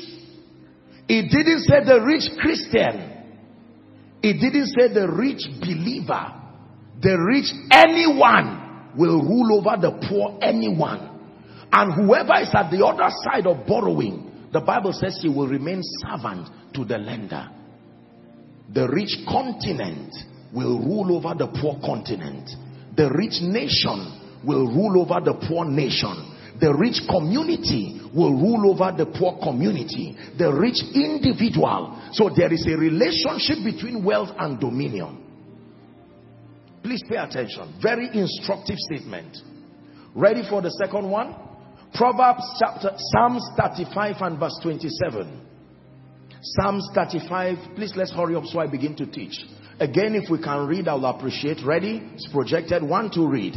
Let them shout for joy and be glad that favor my righteous cause. Yea, let them say continually, let the Lord be magnified, with heart's pleasure in the prosperity. So straight up, without any confusion, we know according to scripture that God has pleasure in the prosperity of his servant. Genesis chapter 17 and verse 6. Genesis 17 and verse 6. 17 and 6. 17 and verse 6. Please read it as a prophecy over your life, over your family and all who are under your care. Ready? 1, 2, read. And I will make thee exceeding fruitful, and I will make nations of thee, and kings shall come out of thee. Please say amen. Can you take a few more scriptures? 2 Corinthians chapter 8 and verse 9. Apostle Paul is teaching the church in Corinth. He's putting perspectives to a lot of confusion that was happening at the time with the church in Corinth. It was at a time, theologically speaking, where they were having an outpouring of the Holy Spirit and there was a lot that was going on. So he came to bring apostolic order. The entire theme of Corinthians is that all things be done decently and in order. So he needed to define a lot of things and to put things in perspective. Now he comes to the subject of abundance, and here's what he had to say. For ye know the grace of our Lord Jesus Christ, that though he was rich, yet for your sake he became poor, that ye through his poverty might be rich.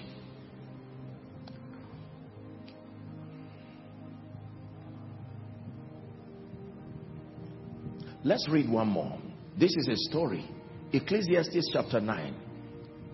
First and foremost, may it never happen to you. Say amen. Ecclesiastes chapter 9. Because what you are about to read is not a very good story, but it's very, very instructive. Start from verse 13, please.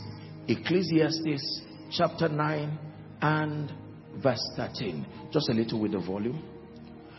This wisdom have I seen under the sun, and it seemed great unto me. What is the wisdom? Are you ready? I'll read, and when I desire you to join me, I'll just prompt you. Please do. There was a little city. Look at the story now.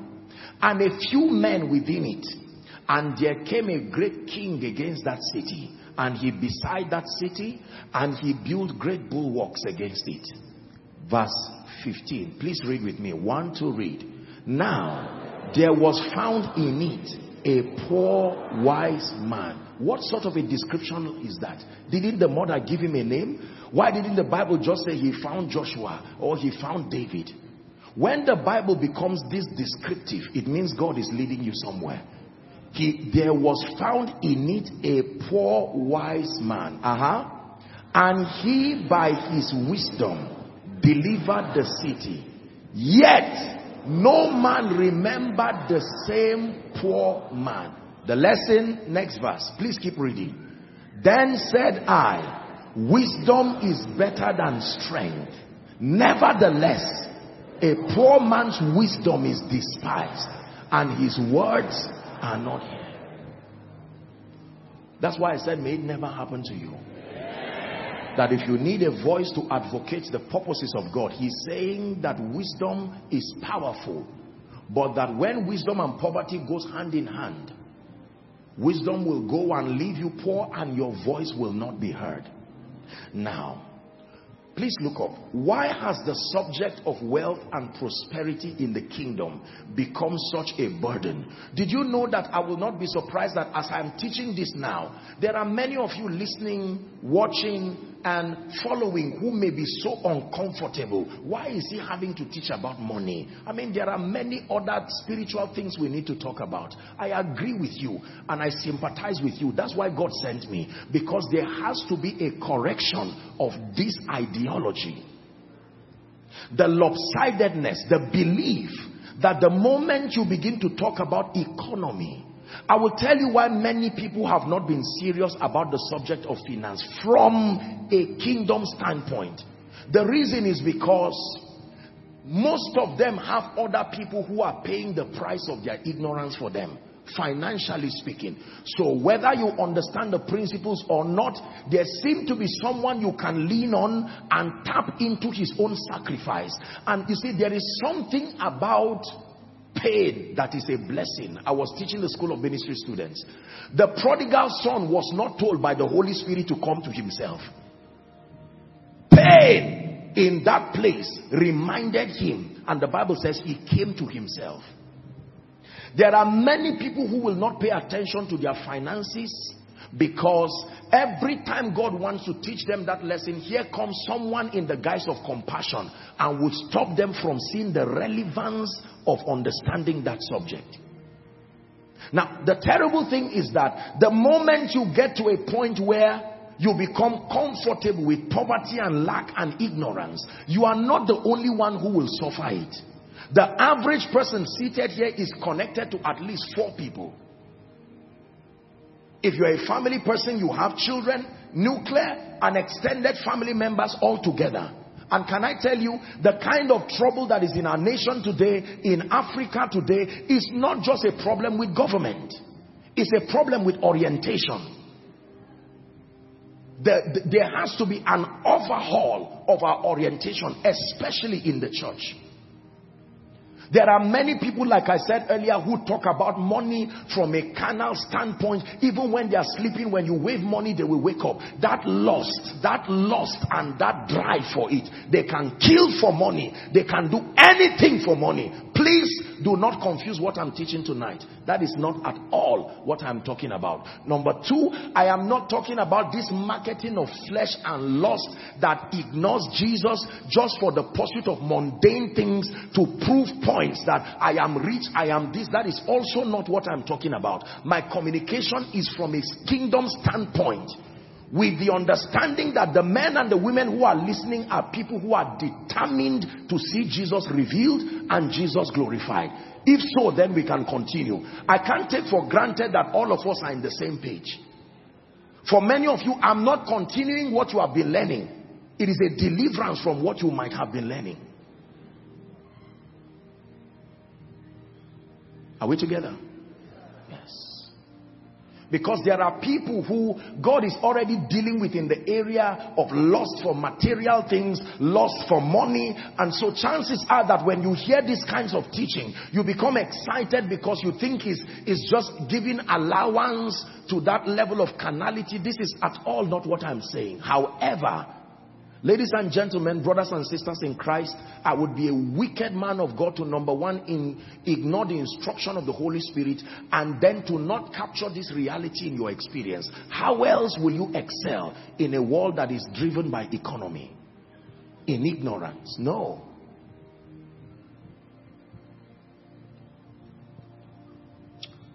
From joblessness to terrorism to moral decadence, most of these things have a direct connection to lack or insufficiency of financial resources. There are many people today, I don't mean to get you emotional, but there are many people today who died before their time. And the limitation was that they did not have the economic resources to have simply helped people who had certain levels of sicknesses whose cure could be, had been discovered, and it would have been managed scientifically. There are many children today who were born to be prophets. There are many people who we would have been contemporaries in ministry serving the purposes of God, but an economic disadvantage brought them down. Some of them is now they are trying to school, is now they are trying to get their left from their right. Can I tell you, when you look at the subject of insufficiency, from the negative effect it has caused you, society, and the kingdom of God, now you are motivated by a correct desire to be blessed. Are we together? I have videos and videos that are sent to me every once and again of probably terrorists that were caught, and you see young boys, teenagers, and you ask those boys how much was given to them to cause the kind of mayhem, ranging from 200 naira to 10,000 naira is what will cause an irrecoverable damage to a family. And yet we say it does not matter. Many people today have been relocated out of the will of God in pursuit for money. There are times when the devil wants to destroy you, he gives you visa. And you go like Jonah out of the will of God. And many have been victims of that. And we have the audacity to condemn and point accusing fingers at people. Can I tell you this? You have no moral stance to condemn anybody you did not give an opportunity to learn the truth. Our young men and our young women will continue to be casualties in society until men and women are of God especially are unashamed to stand up and bridge this gap. We are contributors to nation building. And we are communicating this teaching in a way that anybody, this teaching tonight is not for Christians. This teaching is for everybody loved by God, coming from a Christian perspective.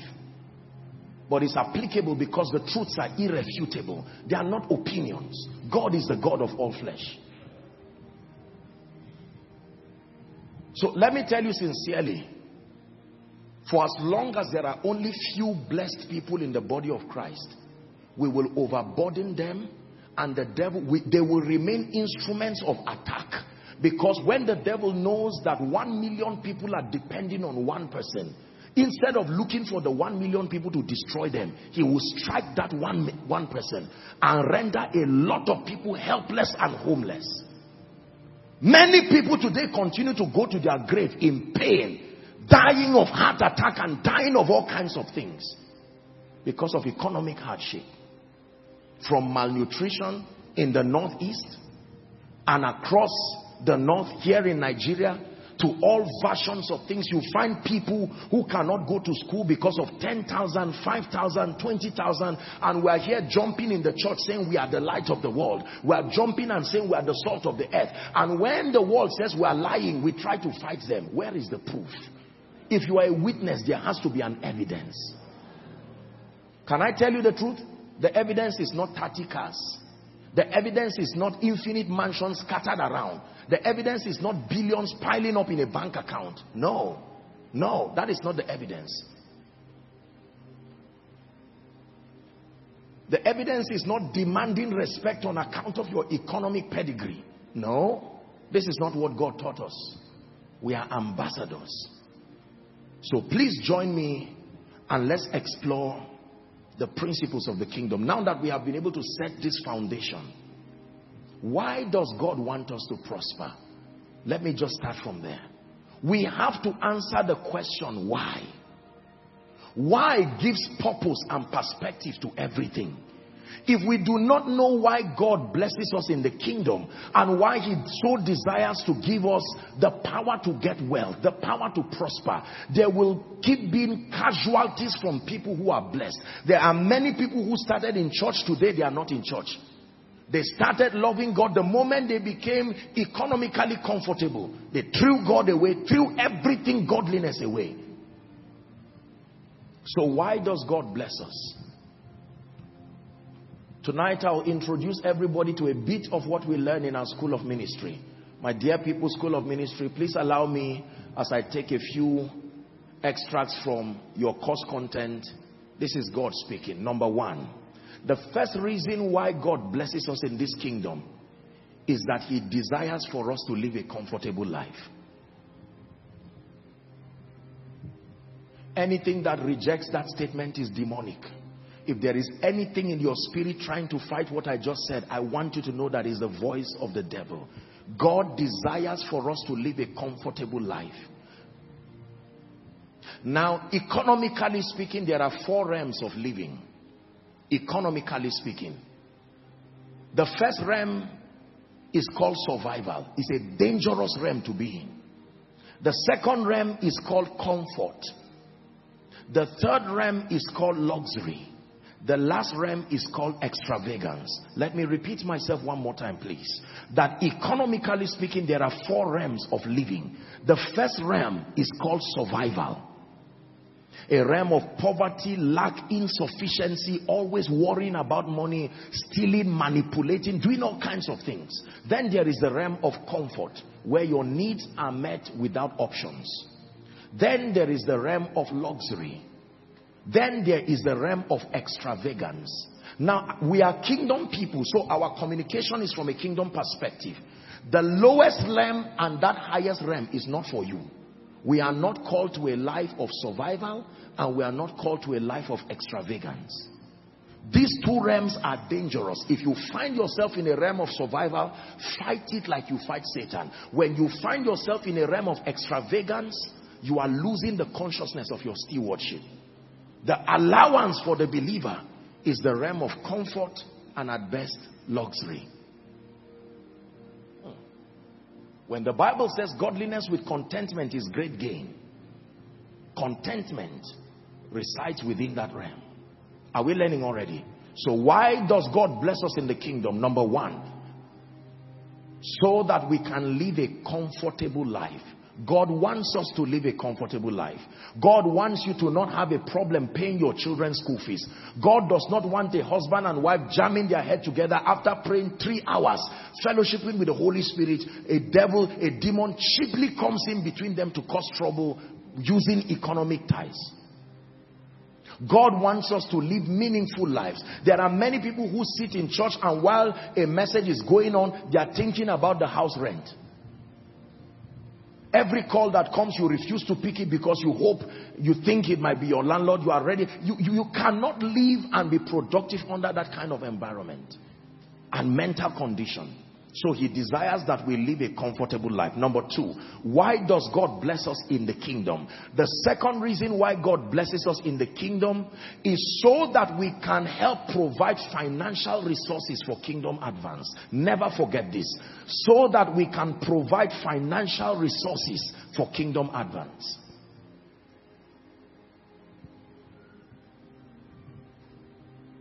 I teach the School of Ministry students that, do you know, and I say this with every sense of respect and regard to the body of Christ, first appreciating all that we are and all that God has done and is doing in us thus far. But I have to say this. Most of the manipulations that we talk about in church, whether from women of God and people, all kinds of things, pressure that is put on people over the subject of finances. Can I tell you, when believers are mentored properly, in their building process, they should be taught that it is part of your kingdom responsibility to provide financial resources for kingdom advance. It should not be anything that comes as a manipulation. There should not be anything superstitious about it. The ark was carried on the shoulder of priests. It will always take men to provide financial resources for kingdom advance, but not by manipulation nor coercion. It is by revelation, motivated by their love for Jesus. Are we learning now? That means if you are seated here looking at me and listening and following online, and you cannot point your resources being channeled, a part of your resources being channeled for kingdom activities. And let me define, if you want, what kingdom activities are. Kingdom activities refer to any activity that ultimately leads to the revelation of Jesus and the glorification of the same. It qualifies to be called a kingdom activity. Whether it's a sermon, whether it's a crusade, whether it's a school, if kingdom come is not captured in that agenda, it is not of God and it is not worth your investment. Are we together tonight? Yes. So God desires that as he blesses me, as he increases me, as he prospers me, a part of that resource, without coercion, I should love his house and love his work so much that I should be an active contributor to kingdom come. Number three, why does God bless us in this kingdom? The third reason why God blesses us in this kingdom is so that we can reveal the love and the compassion of Jesus to a dying world in a practical and a definite way. One more time, please. So that we can reveal the love and the compassion of Jesus to a dying world in a practical and a definite way. To reveal the love of Jesus to a dying world in a practical and a definite way. By this shall all men know that ye are my disciples, when you have love, not just when you pray in tongues. The love component is very powerful. There is a dimension of evangelism called evangelism through love. That the love is the preacher, and he preaches so well. Any tribe, any tongue at all. There are people today who may never be able to help themselves. There are children today who may never have access to quality health care, access to schools, until you respond to that call. Can I tell you this? Every blessed person has a responsibility by God and under God, that a portion of your resources should go into blessing people without any bias for religion or whatever kind of prejudice. You extend the love of Jesus to people and allow the love to be a preacher.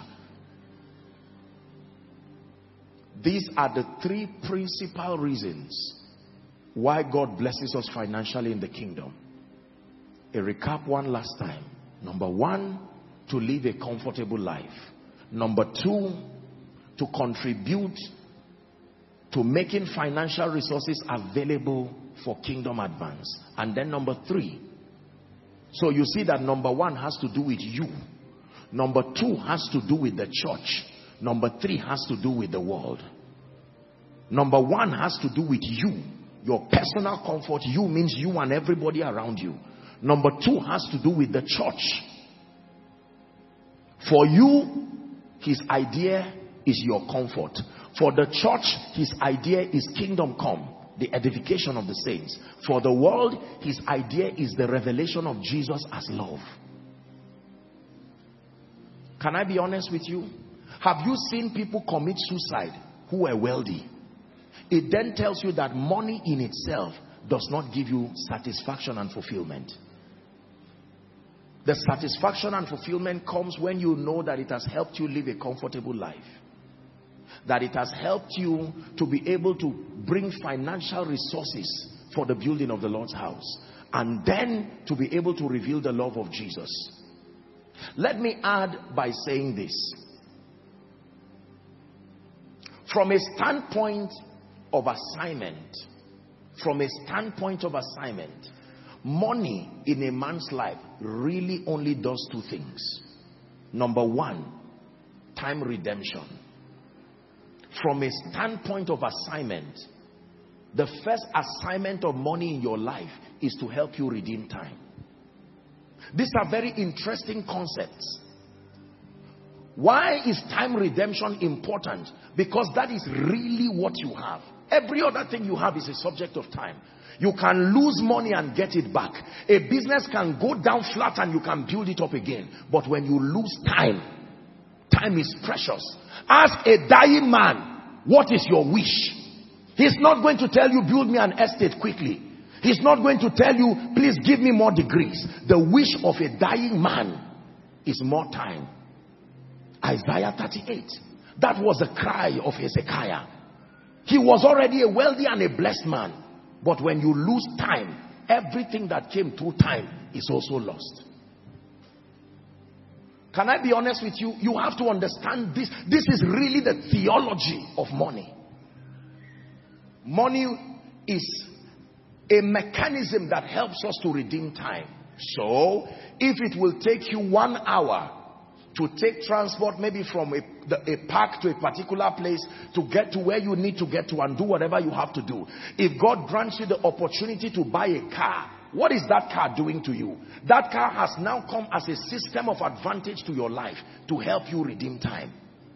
Are you getting the idea now? Yes. If money is not used in your life to redeem time, you don't know the use for it. I'm sorry to be harsh, I don't mean to. But this is the truth. Many people really do not know the assignment of money to them. Money is a powerful mechanism for time redemption. You can redeem time.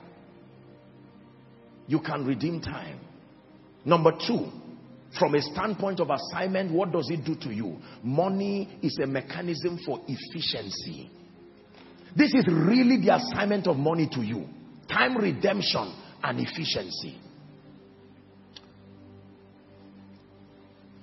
Question. When you move from one small room to a 3-bedroom flat,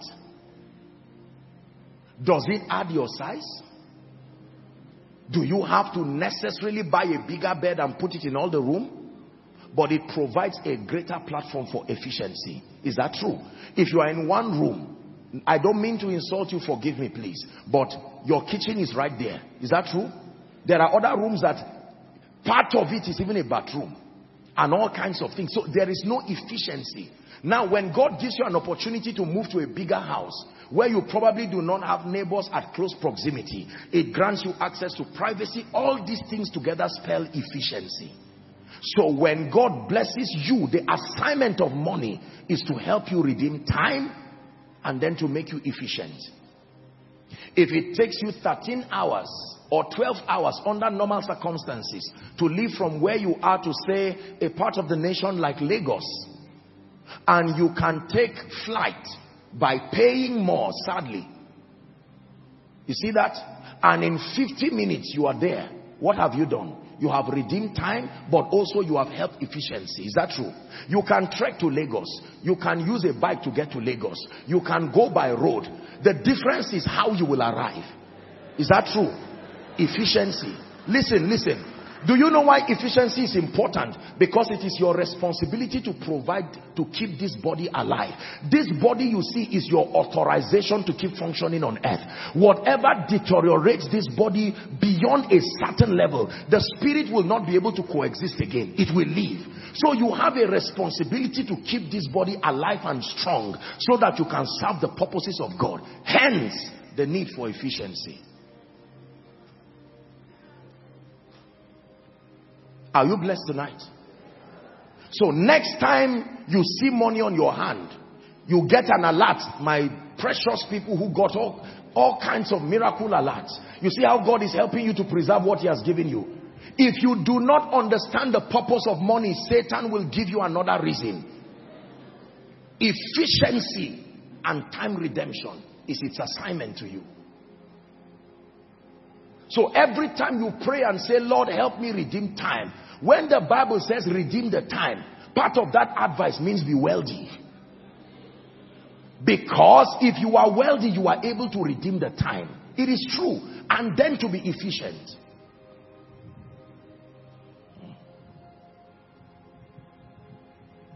Has God spoken to us?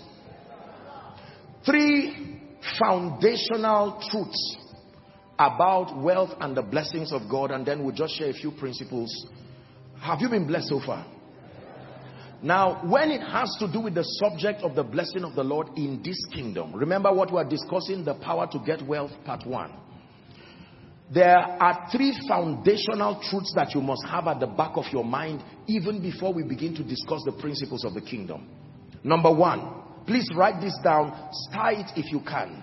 Number 1, never forget this as far as your journey to attaining kingdom wealth is concerned. There is the difference between kingdom wealth and wealth. The difference is the presence of the kingdom. Write this down, please. All blessings come from God and belong to God. This is the first foundational understanding every believer must have. It's like a rule of thumb. All blessings come from God and belong to God. All blessings, including finances. All blessings. I may not want to go into the various levels of prosperity to discuss with you. I just felt guilty that I didn't talk about that. Would you lend me 1 minute? Let me just chip that in. That there are really 5 levels of prosperity. The word prosperity comes from the word prosper. It simply means to do well. It has nothing to do with money. The word prosperity is an attempt to describe someone who is advancing and making progress. When you are excelling, you are making progress. It is said that you are prospering. We connect it to money today, but it does not necessarily have anything to do with money. And there are 5 levels of prosperity. In this kingdom, when you say you have prospered, it has to be 5/5. Number 1, spiritual prosperity. That is the highest level of prosperity given to the believer. Spiritual prosperity. What does that mean? Being born again, filled with the Holy Spirit, learning the ways of God, and loving Jesus with all your heart. Spiritual prosperity. For time, let me rush number 2. The second level of prosperity is called mental prosperity. Have you blessed a madman if you give him 1 billion in his mad state? What is wrong? The money or him? That means a man is mad and then you drop 1 billion. He needs to be alive. What does it mean to be mentally prosperous? It means to be developed, to outsource superior belief systems. Belief systems about God, belief systems about life. Your ideologies, your philosophies, your belief systems line up with scripture. That you get to a point where you are enlightened. Superior belief systems. And now you can deploy the creativity of your mind for the betterment of your own life. Because the Bible says, for as he thinketh in his heart, interchange for mind, it says so he is. The second level of prosperity is the extent of your mental development. It is often said that you can never rise beyond the frame of your mindset. That is so true. I've done the teaching here. Mindsets are doorways. Mindsets are belief systems. Is that true? Yes. That your mindset is the authorized channel for God and even for Satan to access your life. Your mindset. When your belief system is faulty, almost nothing can bless you.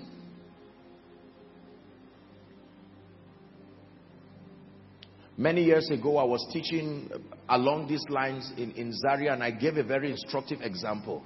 How many of you have seen individuals who can use a shirt, say a white shirt, for over a year or two, and it will still be looking new? Have you seen people like that? They are that meticulous, and then you just give that shirt as a gift to someone, and in 2 weeks his mindset is written on the shirt. Are you seeing that now? What changed? The mindset. Everything around you is a report card. It tells us the health of your mindset or otherwise. The availability of financial resources, your relationships, etc. All those things are mere report cards. They are telling us the level and the extent of your mental transition. And can I be honest with you? If you want to be global in your approach, if you want to be able to do much for the kingdom, you must find a way of divorcing yourself from unhealthy beliefs. Beliefs that have come through culture, beliefs that have come through your failure of the past, beliefs that have come through your past experiences, beliefs that have come through negative associations, beliefs that have come through all kinds of negative exposure. You must obtain grace from God to rid yourself of those things. Psalm 78 and verse 41, a very instructive scripture that talks about the limiting power of a wrong mindset. Yea, they turned back and tempted God. They limited the Holy One of Israel. How could a man limit God? Yet the Bible says it here, that the nation of Israel limited God. A journey of 40 years or 40 days became 40 years because you limited God. If God says yes and your mindset says no, yes will remain in the realm of the spirit and never manifest. Are we together? The third level of prosperity is called bodily prosperity. That means your health and your well-being. Africans, even though we thank God there is a gradual health renaissance that is happening in Africa right now. People are becoming a lot more concerned, and thank God for all the people who are doctors here and those who are in the whole wellness industry who are bringing to our consciousness the fact that we have been eating death in the pot for many years. The sons of the prophet said there is death in the pot. Hallelujah. Most people have eaten themselves to their grave, and God is granting us grace. There is a health revival. People are now more conscious. They exercise, they eat, they drink water, and they watch what kind of water they drink and all of this, and that is very profitable. But let me tell you sincerely, you want to keep this body as long as possible so that it will help you serve the purposes of God. If you deteriorate this body through carelessness, you will go to heaven, but you may not finish your assignment. Are we together now? A body hast thou prepared for me. Maybe this is a word from God to someone. Africans interpret prosperity as extravagance in eating. And you know, generally when you come from a background of deprivation, when God blesses you, you are on a revenge mission. Now, I don't mean to insult you, but it's true. So people can sit down and take 2 bottles of Coca-Cola, half chicken, only you, with 3 or 4 wraps of swallow, and once you eat that, we have been given a narrative that that kind of scenario equals prosperity, but it may not be so. The Bible says the leaves are for the healing of the nations. I leave that for you to unravel, but believe me, if you find any doctor who knows about health, make him your friend and ask him honestly for an advice. Am I dying or living? And do not be offended when he examines you and says, I think you need to change this, that, or that. 3 years in a row, I had my retreat and I found out that the lowest performing area in my life was my health. I said, no more. I'm going to repent before God and pay attention, because this body needs to be used to go to the nations and preach the gospel. And then one of the fathers of faith, after preaching in a conference, one of our fathers of faith drew me to his office and he said, my son, let me talk to you. He said, be careful. Africans kill their prophets. Watch your health. I took that as a voice from God. And as I received it, as hot as it came, I'm transferring it to you. Please, learn it today. Go online, healthy eating or healthy diet, enter and settle down. Let the spirit of wisdom help you. Are we together? There are people who are practically dead. They don't receive. You are talking. They are sleepy. You see, all these things are effects. There is an if you need to prosper in your body. Number 4, financial prosperity. Are you saying that there are 4 levels now? Spiritual prosperity, mental prosperity, bodily prosperity, your health and well-being, and then financial prosperity. So you see that what we have called prosperity is only one of the many dimensions of prosperity. What does it mean to prosper financially? It means to sustain the ability to totally conquer poverty, lack, and the negative effects that come with them. Can I be honest with you? It is important for you to be productive, to have sufficient financial resources when needed. There is timing to prosperity. If money comes too late, it will destroy you, because it's supposed to come when needed to help you solve the problem. Are we together? And then finally, the last dimension of prosperity is called relational prosperity. The health of your relationships. That God blesses you with strategic destiny relationships that give you an opportunity to express love, an opportunity to care, to connect with people, and to live a meaningful and a productive life. Because by and large, when all is said and done, it is relationships that will be the last man standing. First, your relationship with Jesus, your relationship with family, your relationship with useful people around you. Do not neglect relationship in a bid to pursue money. Many people have thrown away strategic destiny helpers because they are looking for money. By the time they find it, they are now lonely. They turn left and right. They threw away their family members. They threw away the Holy Ghost. Threw away everything. Finally, they got the money because whoever seeks finds. And then they find it. Kill everybody on earth, for instance, and leave all the banks open. What will you do with the money? Money is only valuable because there are men at the other side to receive it. Never forget that. So you cannot exalt papers and cards and all kinds of things more than men. That means if you are the only person of the over 7.6 billion people who are on earth today, if everyone suddenly falls asleep and does not wake up, and all the banks are open, there's no thief to harass you, there's no terrorist to bomb you, you can enter any bank and find the bulk rooms and the safes open. What will you do with the money? The money itself is not useful. It is only useful because of what it does to men. So do not ignore men. At the end of your life, it is not papers that will bury you. At the end of your life, papers will not walk their way and get a coffin and give you a befitting burial. No. In fact, at the end of your life, you will not buy your way to heaven. It is your relationship. That relational prosperity is what will take you to heaven. Even if you go to hell, it's still relational prosperity that will take you to hell. Either ways. Relationships are powerful. Everything money can buy, relationships can buy it too.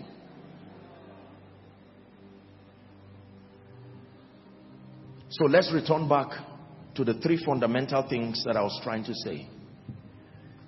Number 1, all blessings come from God and belong to God. It's a fundamental rule about kingdom wealth you must know. James chapter 1, please, and verse 17. Let's hurry up. James chapter 1 and verse 17. Thank you, Jesus. It says, every good gift and every perfect gift is from above. Everybody say from above. Above is certainly not hellfire. From above. Every good gift and every perfect gift is from above, so that there is no confusion, and cometh down from the Father of lights, with whom there is no variableness, neither shadow of turning. So if you ever see anything good, including the availability of financial resources, favor, blessings, everything that constitutes a system of advantage to the believer and to mankind generally, it comes from above. The first rule you have to understand about kingdom wealth is all blessings come from God and belong to Him. The emphasis is belong to Him. That means in this kingdom, owners are rebels.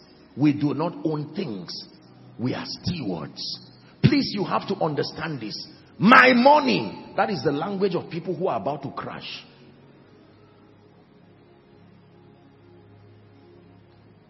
It all belongs to you. Oh, it all belongs to you. It all belongs to you. Oh, I will tell you why many people do not secure the support of God. There is this pride that we have. My money. All blessings come from God and belong to Him. If God gives you a house, if God gives you a position, if God gives you intellectual soundness, if God gives you availability, anytime you see your bank balance, I want you to know that it's only the text that came from your bank. That ability came from God.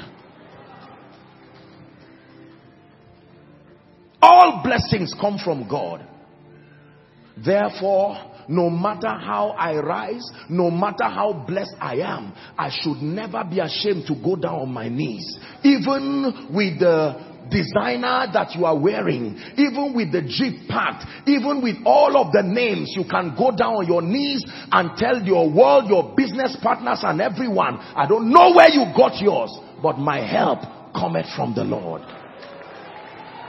Listen to me. We need to train believers to get to a point where they become vocally unashamed about letting the world know where their wealth came from. It came from Jesus. All blessings come from God. Next time you go to your house and you see an award hanging there, next time you receive an alert, next time you look at yourself and you see that you are in a big house, a big mansion, please do not allow naysayers alongside sycophants flatter you into believing that it was a making of your own. Rule number one, if you want to do financial business with God, you have to understand that all blessings come from God and belong to Him. So if someone calls you and says, CEO, we are waiting for you, and you say, I'm talking to God, if he dare says you are wasting time, educate him and say, before, when I was at the backside of the mountain, when nobody knew me, this same hand that picked me is the same hand I remain loyal to, even in the midst of the plenty. Can I tell you this? We live in a world that will bully you into looking stupid for loving God in the presence of wealth. You are in a place and your phone rings and it's a worship song. You quickly off it because you are embarrassed. You don't want to fall your hand. All blessings come from God and belong to Him. So if God says transfer $5,000, transfer 1 million naira, you don't sit down binding and casting the voice, acting as if you don't know it's God. Because it belongs to Him.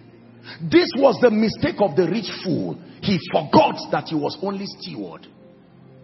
In this kingdom, owners are rebels. We are not given ownership. Now, of course, I know you say ownership to mean responsibility. You are right.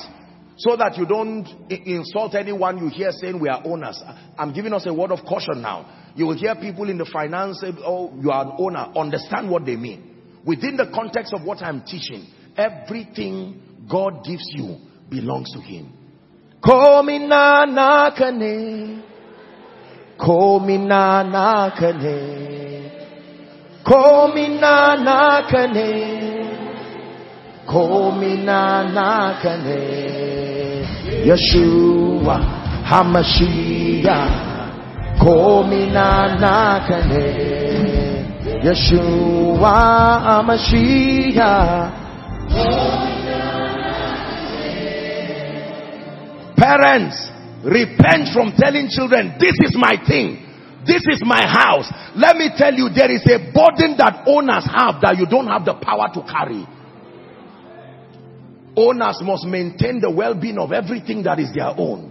When God becomes owner, he also becomes Abba, protector, source, defender. This is why we have a lot of balloon success. People go up and come down because they do not know that there is only one called Abba.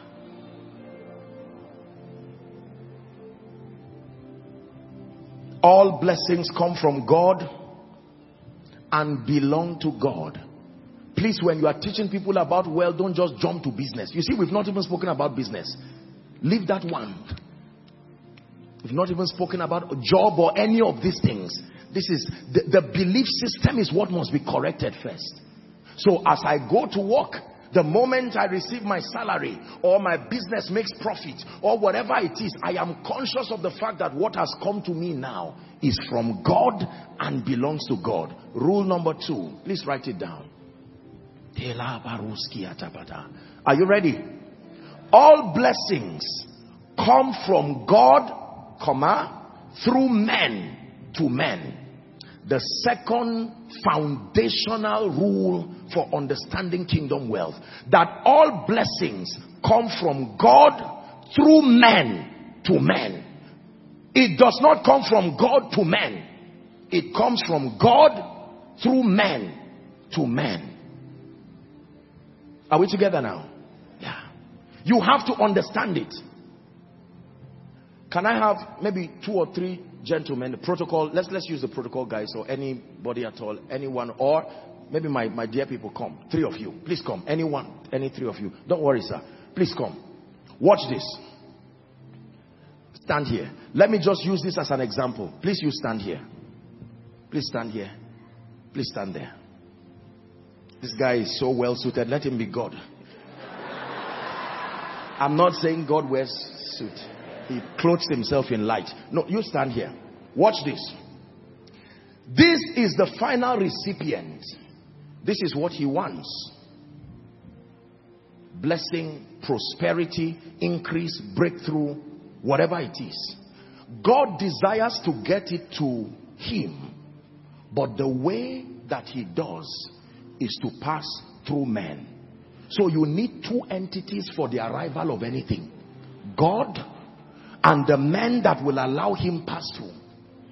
If God says yes and this man says no, your blessing will remain there. Now, most believers do not know this.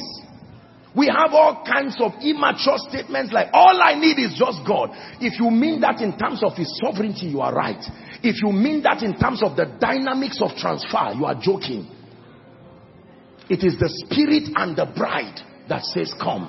If the spirit says come and there is no bride to echo come, nothing will come for you. The spirit and the bride says come. So here we are again. Look up. This is you. Oh God, open doors for me. And he says amen. Here is the open door. Oh God, wipe the tears of my family. Are we together? All blessings come from God through men to men. Your job from God through men to men. The prayer point that you dropped here during miracle service, from God through men to men. Even your salvation from God through men. How can they hear except there be a preacher? God is the word, but John the Baptist was the word, the voice. Are we together now? This is the second fundamental rule. You have to know this. So when you are praying, you don't only pray for God alone. You pray for men. And then you must master like you will be learning. Because if this man does not like you, and yet he's the one who will receive it from God, you are in trouble. When a man's ways pleases the Lord, there are men that are not castable. They are gatekeepers. God will grant you favor because they are the ones midwifing your blessings. So, God gives this man, please take. And now, you see that it has left God. But has it reached him? This is why many people are. You say, God, give me. You say, no, no, no. I've answered you since. I answered you since January. So what is the limitation? All blessings. Because you do not know. This is why we teach things like the ministry of destiny helpers. This is why we teach you the systems of advantage in the kingdom that connect you to the blessings of God. This is why we teach you things like law of honor. Now watch this. This man has this blessing already from God. This man's prayer has been answered. But if this man dishonors this destiny helper, dishonor is the key that closes the door for access. He can remain 5 years. It left heaven 5 years ago, but it never got to you. Because the man who will be used by God. And yes, can I tell you the truth? I'm going to say something that will surprise you now. There are times that God has already blessed this man. When you pray to him, he will say there's no need. There is enough of this already in the hand of a man. Just connect to a man who will give you. There is no amount of money that is going to come from the windows of heaven. Every currency is in somebody's bank account right now. Every job is with somebody right now. One person's signature. Please help this person. And the person will say, it's not the English you are speaking. I have a relationship. I want to tell you something very sincere. When God moved me to this city, I was telling the dear students yesterday, I found out, I may be wrong. I'm not speaking as a statistician. I'm speaking as somebody who used common sense to analyze. Can I be honest with you? I found out that over 50-60% of the pathway to wealth in Abuja works by relationships. I may be wrong. Can I be honest with you? I have taught you this. In this kingdom, who hates you does not matter, but who likes you.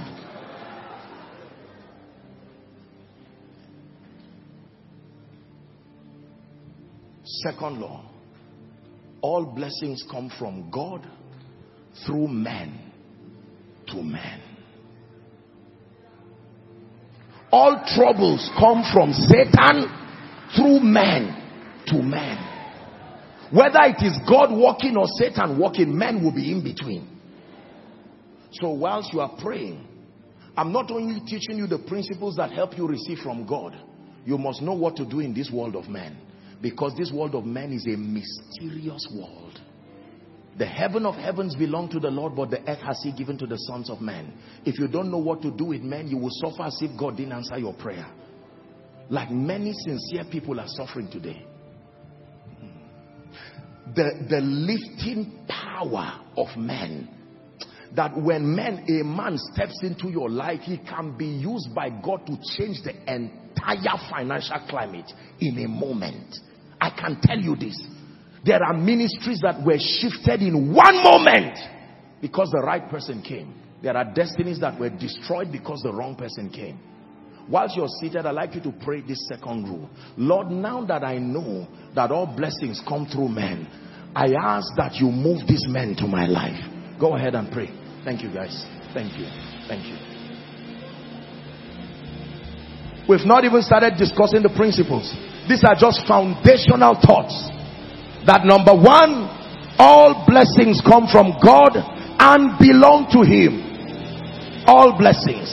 Every financial resource, every lifting comes from God and belongs to him. Then number two, all blessings come from God, but it reaches you from men to men. Through men, I meant to say. Hallelujah. Luke chapter 6 and verse 38. A scripture to back that statement. The Bible says give. It didn't say give money. Give anything and it shall be given to you. Give wickedness, it shall be given to you. Give kindness, it shall be given to you. Give mercy, it shall be given to you. And it says it will be given in good measure. Pressed down, shaken together and running over shall.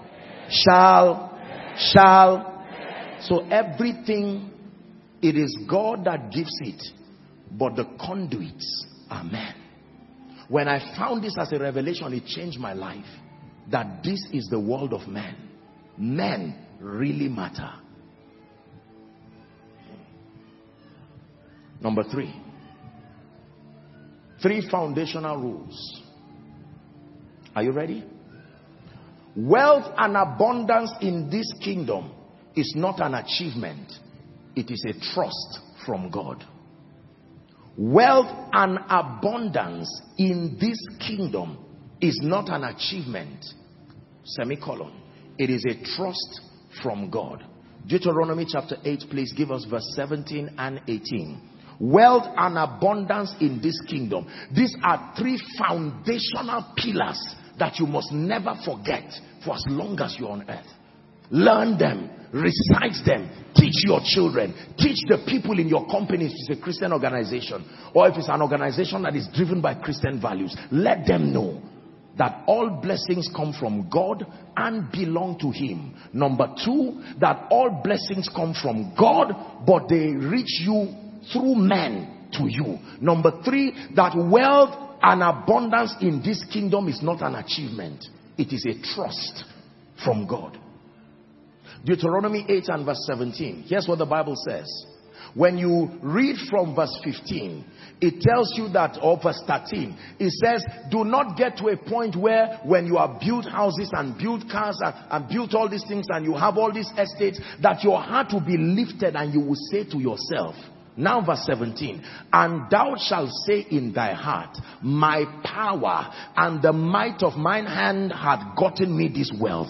Then 18, but thou shalt remember. It means you can forget. Money is a cleaner. It can wipe memories. It should wipe the wrong one, but there are certain memories it should not wipe. Thou shalt remember the Lord thy God, for it is He that giveth thee power to get wealth. I will define it before. I'll define what is the power to get wealth before we wrap up church today. Wealth and abundance in this kingdom is not an achievement. Hallelujah. Ecclesiastes chapter 9 and verse 11. Still buttressing on this third point. I returned and saw under the sun that the race is not to the swift, nor the battle to the strong, neither bread to the wise, nor riches to men of understanding, nor yet favor to men of skill. But time and chance happeneth to them all. Now, ordinarily speaking, all those things he's saying should naturally lead to the results. Are we together now? Yes. If it has to do with racing, the swift is who should win. If it has to do with battle, the strong is who should win. If it has to do with bread, the wise is who should have the bread. If it has to do with riches, it is understanding that should bring it. If it has to do with favor, skill, good understanding. But it says there have been occasions where everybody had those things and still did not have the result. Psalms 127, popular psalm, and verse 1. Psalms 127. God is helping us. Psalms 127, please, and verse 1. Except the Lord builds a house. When you read this from Amplified, it adds a lot of other things. It doesn't just say a house, a home, a destiny. Except the Lord builds a house. Is it Amplified? I think one of the versions, it says, they labor in vain that build it. Then it says, except the Lord watches or keeps a city, the watchman worketh but in vain. Verse 2. It says, it is vain for you to rise up early and to sleep late, to sit up late, to eat the bread of sorrows, for so he giveth his beloved sleep. That means that the moment you see the subject of wealth in the kingdom as my personal achievement, you have lost the support of God. So when people look at you and say, how come at age 21 you are a multi-millionaire and you love Jesus? You will let them know that God is the one who lifts, God is the one who blesses, and that you have been trusted with it. 1 Corinthians chapter 4 and verse 1. If then you have agreed that you are a steward and not an owner, the Bible gives us an instruction in 1 Corinthians chapter 4 and verse 1. It says, let a man so account of us. 1 Corinthians chapter 4 and verse 1. Let a man so account of us, it says, as of the ministers of Christ and stewards of the mysteries of God. The instruction is in verse 2. It says, moreover, it is required in stewards, ministerial stewards, financial stewards, parents, anything that has to do with being trusted with and anything from God. It says that a man be found faithful. This is very powerful. Faithfulness is what God is looking for. When you know I am not an owner, that it only wealth and abundance. You know, people send me all kinds of text messages and they say, Apostle, look at the marvelous thing God is doing, you know. And sometimes they say, marvelous thing you are doing all across. I'm very quick to correct them. No man can do these things except God be with him.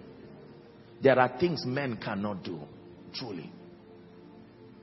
Whoever you want to lift, Lord, you can lift through me.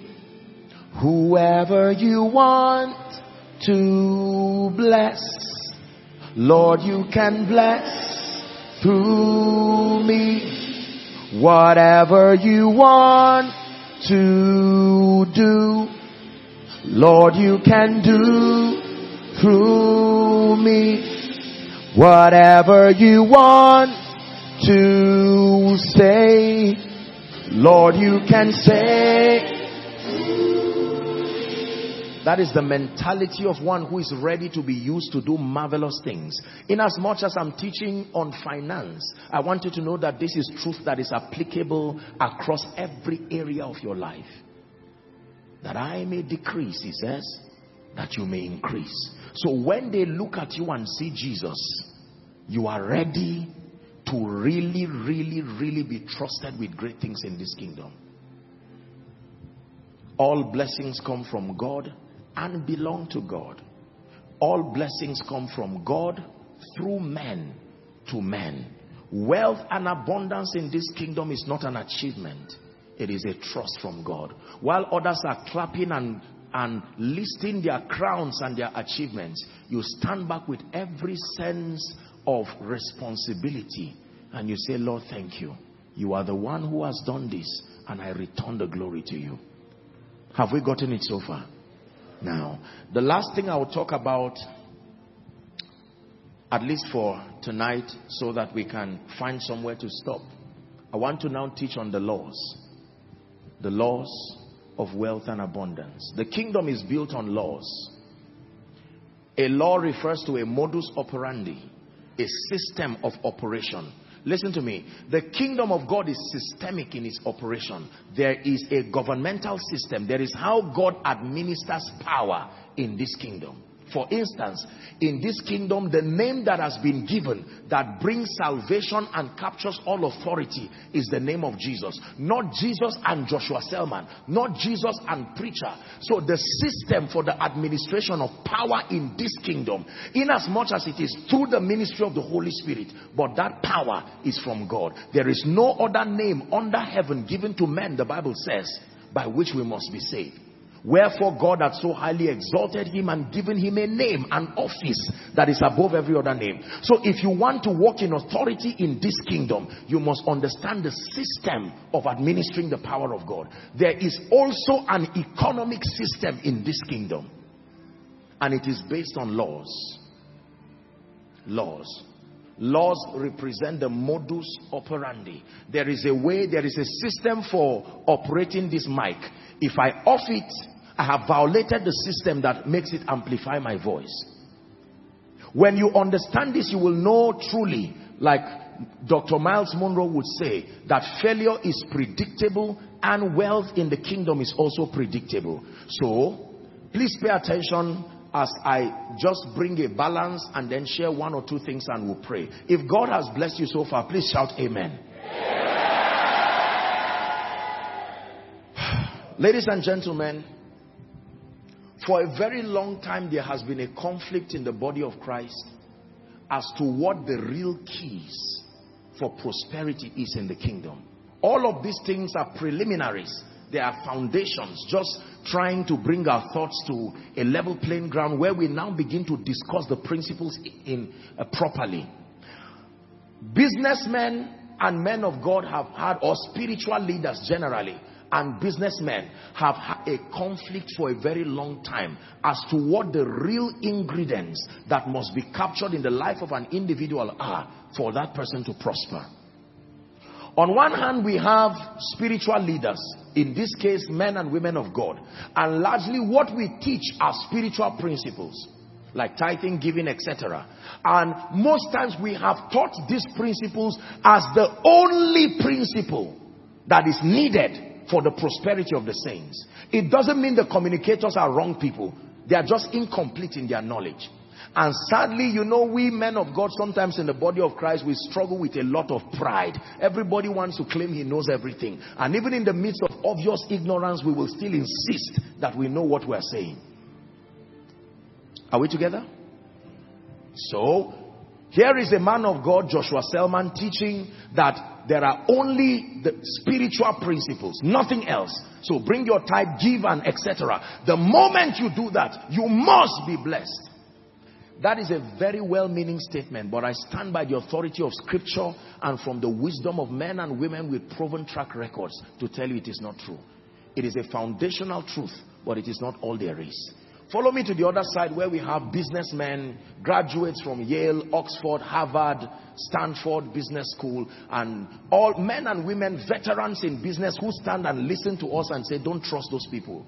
They are scammers. They are teaching you nonsense. And they say, now let me teach you. Forget about God. You don't need to prosper. After all, there are many people who did not prosper. Just focus on other things like productivity, value, and that's it. And you do all of that, and just before your money comes, the devil will kill you.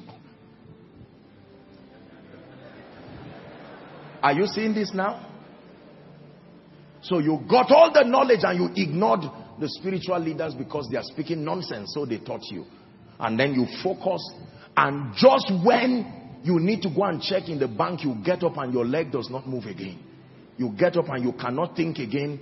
They ask you, who is your name? Your wife says, how are you, my husband? He said, I don't know who you are. And you are wondering what is wrong. And they diagnose you in the hospital and they say you are absolutely healthy based on what the machine is saying. Are you seeing it now? So who is wrong?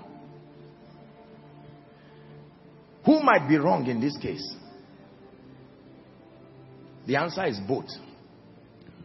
Both are wrong in that they have refused to embrace one another as systems of completion.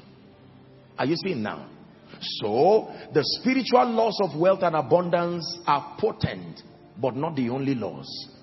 The business, or you call them physical laws of wealth and abundance, they teach them as though they are a dichotomy. So if you want to do God thing, come to church and learn giving. If you now want to make sense and forget this superstition and build something that works, leave church and settle. No, the Bible does not teach that. Can I tell you, both these physical laws and the spiritual laws all together, as I teach the School of Ministry students, they are called kingdom laws. They are two sides of the same coin. So, when it has to do with the laws of the kingdom, there are therefore two dimensions to it. There are the spiritual laws that govern wealth and abundance, non-negotiable. In order of priority, they come first. But there are also physical laws of wealth and abundance. We'll take that in the part 2. But today, I'll just talk a bit about the spiritual laws within the next 15 minutes or thereabout that we have. And then we're going to pray. Please, I want you to pay attention. These are potent laws. They are irrefutable, backed up by God's own jealousy. They do not fail. Hallelujah. They do not fail. Please pray in the spirit in 1 minute and say, Lord, open my eyes. Open my eyes. Open my eyes. In the name of Jesus, open my eyes. Light of the world, you step down to my darkness. Open my eyes, let me see. You're the light of my life. You step down into darkness. Open my eyes and let me see. That really is the prayer. Will you open my eyes? Let me see. Will you open my eyes? Psalm 112. We're discussing the laws of kingdom, wealth, and abundance. It says, blessed is the man that feareth the Lord. Psalm 112, 112.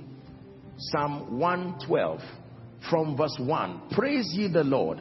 Blessed is the man that feareth the Lord, that delighteth greatly in his commands. Verse 2 says, his seed shall be mighty upon earth.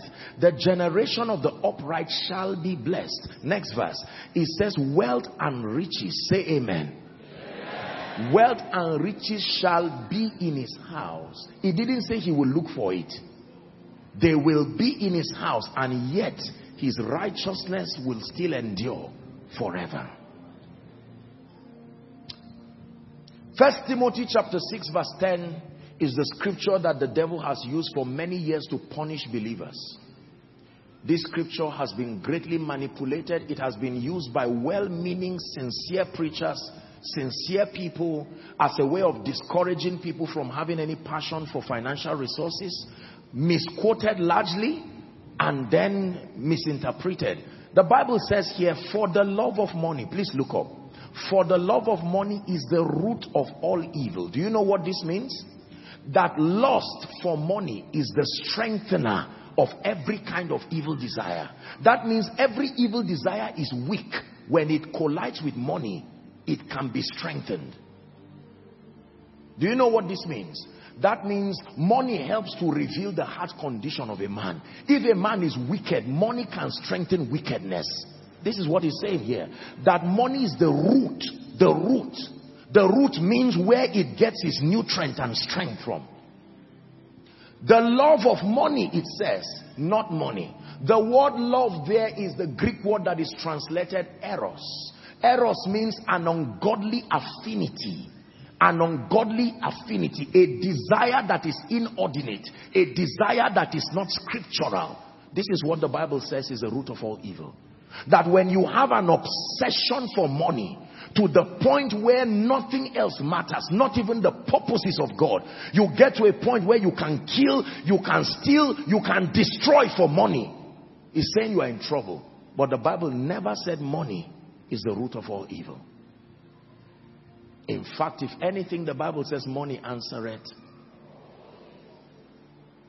The all thing there is within the context of what you were saying. There are things I can tell you money cannot do. Are we together? So the kingdom is built on laws. We have the spiritual laws of wealth and abundance, and we have the physical laws. Please do not forget, we have the spiritual laws of wealth and abundance, and we have the physical laws. For this part of our discussion, as we attempt to conclude, let's deal with the spiritual laws. I will just touch on them. I'm sure in another series God will grant us grace to go in depth, but this is generally to bring awareness to our hearts. You get the glory, you get the praise, because someone's life is changing. You take the honor. I just want to say thank you.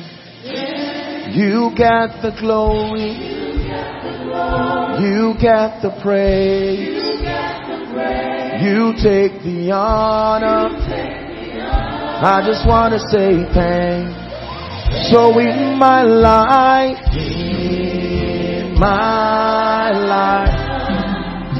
be glorified, be glorified. Are you ready for the first law? The first law, whatever you don't understand, just be patient. Don't criticize, just be patient. For a very long time in the body of Christ, we have taught that the foundational law, foundational spiritual law, others have said tithing, others have said giving, others have said whatever, in order of priority. None of the aforementioned is the first law. The first law, the first spiritual law of wealth and abundance, write it down, is called the law of absolute surrender.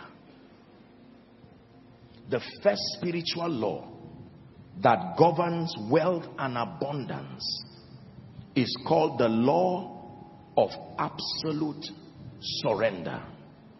The law of absolute surrender. The law of absolute surrender.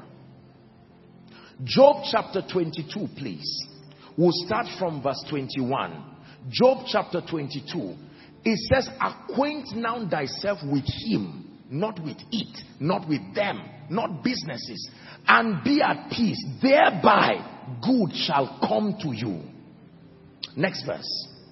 It says, receive, I pray thee, the law from his mouth, and lay up his words in your heart. He's teaching you how to prosper, and he's not mentioning any business. He's talking about the state of your heart. Down to 26, we're reading 26, 23 now. It says, if thou shalt return to the Almighty, to prosper. I thought you didn't need God. Job is teaching us a principle here. If thou shalt return to the Almighty, thou shalt be built up, and thou shalt put away iniquity far from thy tabernacle. 24. Then thou shalt lay up gold as dust, and the gold of Ophir as the stones of the brooks. Yea, the Almighty shall be thy defense, because when you prosper you will have enemies. And thou shalt have plenty of silver, for then shalt thou have thy delight. What? In your wealth? Your delight will be in who? The Almighty. And shall lift up thy face unto God. That means even with the abundance, your face will still be stayed on him. Proverbs chapter 23 and verse 26. The law of absolute surrender. My son, I don't need your tithe yet. I don't need your offering yet. I don't need any of those things from you. Don't remove your shoe and drop anything here. The first thing and the ultimate thing I need is not your business idea. Leave your brain, leave everything. What I need is your heart. My son, I don't trust you if your heart is still in your possession. Give me your heart. I know what money can do to you. You know, a lot of people say I'm humble. Based on what parameter? Who would have known that a little shepherd boy one day will kill somebody? Can I be very honest with you? Until God vets the state of your heart and concludes, don't trust whatever you think your heart tells you. The Bible says the heart is deceptive above all things and desperately wicked. Who would have known that a young boy would ignore his mother who gave birth to him one day simply because he has now become rich? Who would have believed that a young boy one day can stand and actually go and kill a human being and turn him upside down and drain the blood into a pot because he wants to make money? Can I tell you, the heart of man is dangerous. Until God vets you, you are not ready to do business with him. Very honest truth.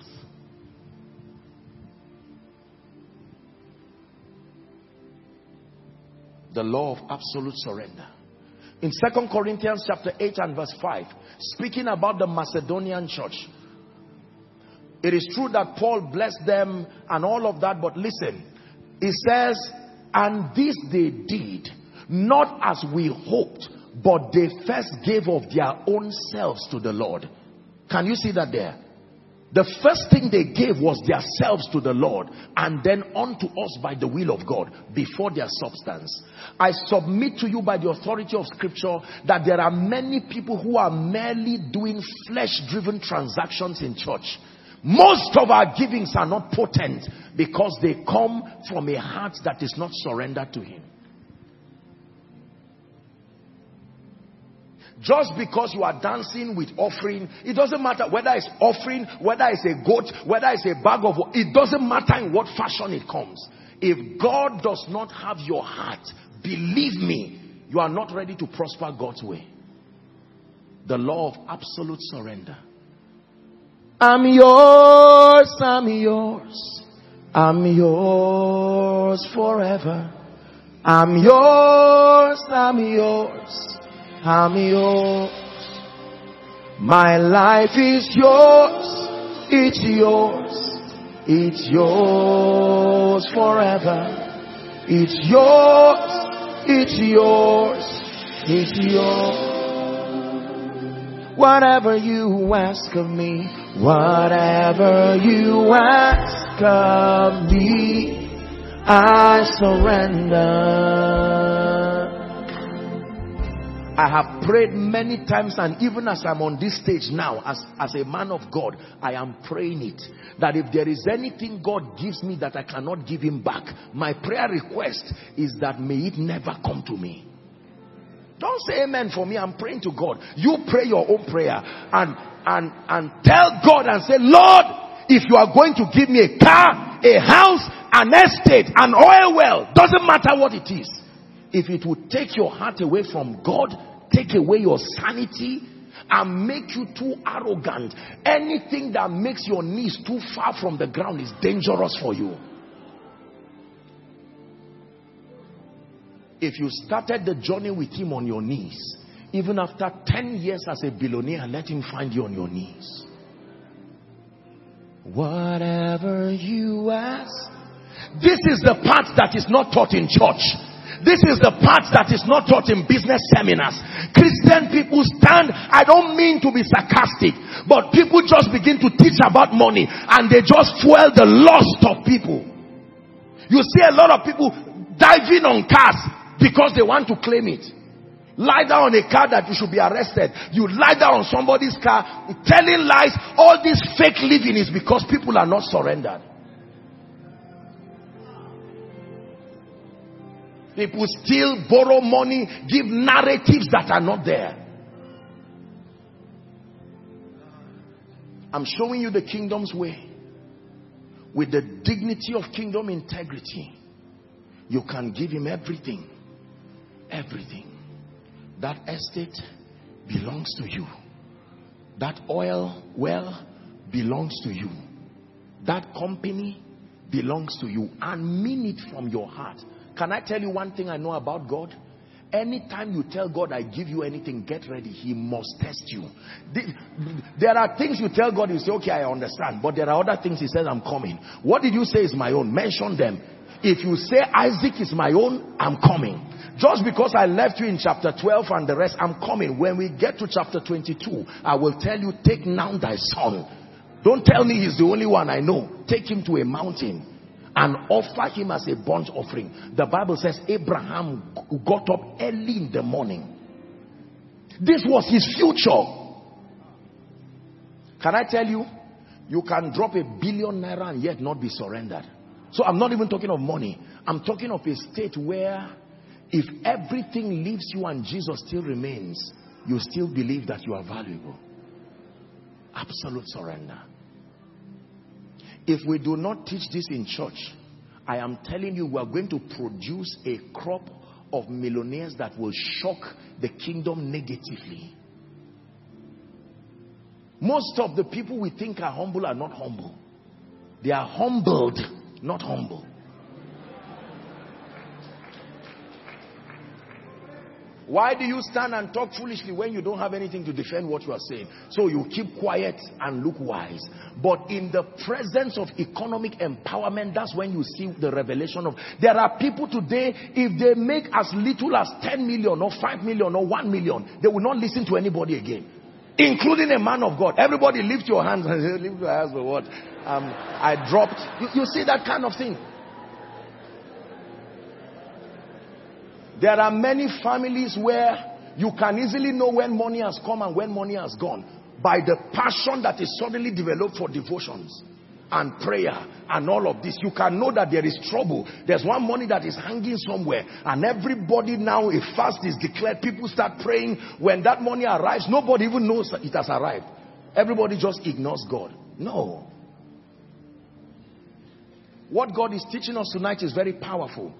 And I plead with the body of Christ, let us once again respect the place of surrender. More than tithing. You can bring tithe like a bribe from a carnal standpoint that just seeks to use God as a ladder and climb. You have wasted your money. That thing is donation. Can I tell you, the tray that carries your tithe is the purity of your heart. Not what you are dropping here. There are people who become wealthy people. You see, this is why I have profound respect for people who are wealthy in the kingdom and love Jesus Christ. Their heart and my regard and my respect for them has no bounds. There are people who will even go to Jesus like colleagues, putting their hands in their pocket and say, I'm rich now. Come, talk to me. I need help. Answer me fast. I'm used to boys and orderlies around my life. Come and answer me. And Jesus says, this was not how you were. So what? I'm now blessed. Make up your mind and train everybody you know, yourself inclusive, to never be ashamed. Never be ashamed of surrendering everything to him. It's true. When your heart belongs to him, he can now trust you with anything and not be afraid. I was telling the School of Ministry students that God is still looking for treasurers. His last official treasurer disappointed him.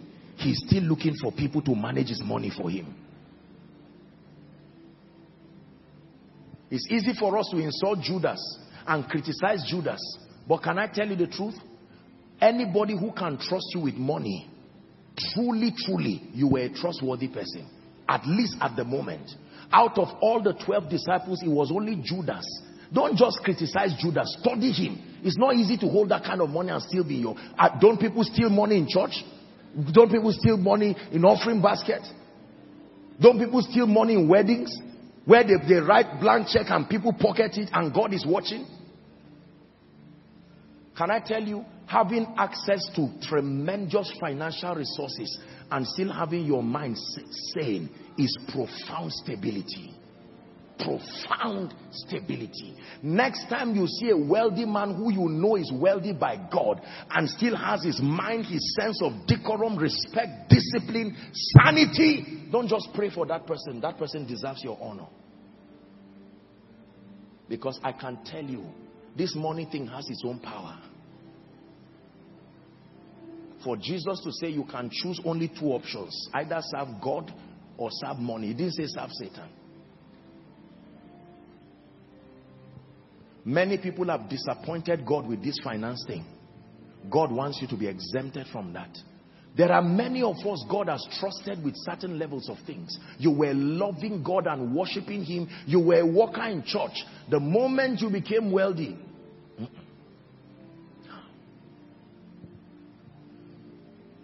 this was the foolishness of Solomon. He got to a point where he forgot the God of his father. When he now increased and he had many. Look at his confession in Ecclesiastes. He said, everything my eyes saw that I want, I got. What sort of a man is that? And he said, here is the conclusion of reading many books, there is no end. And much study is only a weariness to the soul. This is the conclusion of the matter. Fear God and keep his commands, for this is the whole duty of man. Vanity upon vanity, he said. All is vanity. Are we together now? This spiritual law, absolute surrender. You can put your checkbook on the ground, put your ATM cards on the ground, put all the papers of your assets on the ground and lie down above them and say, Father, you are exalted above it too. Above it too. And the devil says, don't fall your hand. Don't forget that you are such a great man. And you say, no, I'm great because I'm able to lie down and worship. What was Satan looking for? Not money. He said, can you bow down and worship me? And I will give you this. If you can find my message, please go on our YouTube page, Koinonia Global. Follow my message, even as thy soul prospereth. I love him with my heart. And I continue to pray that he will grant me grace. That all these little increases that we're experiencing here and there, that God will grant us grace to still love him and remain and love him passionately. That the first thing that we communicate to our world is not our skill, our gift, our prowess, but our heart for God. I cast my crown before the highest royalty. I am undone before your glorious majesty. You're the King of kings and Lord of lords. You are the King of kings. You are the Lord of lords. Your royal majesty. Yabone nakao, sujada ne nakao, Sarkin Salama, the Prince of Peace.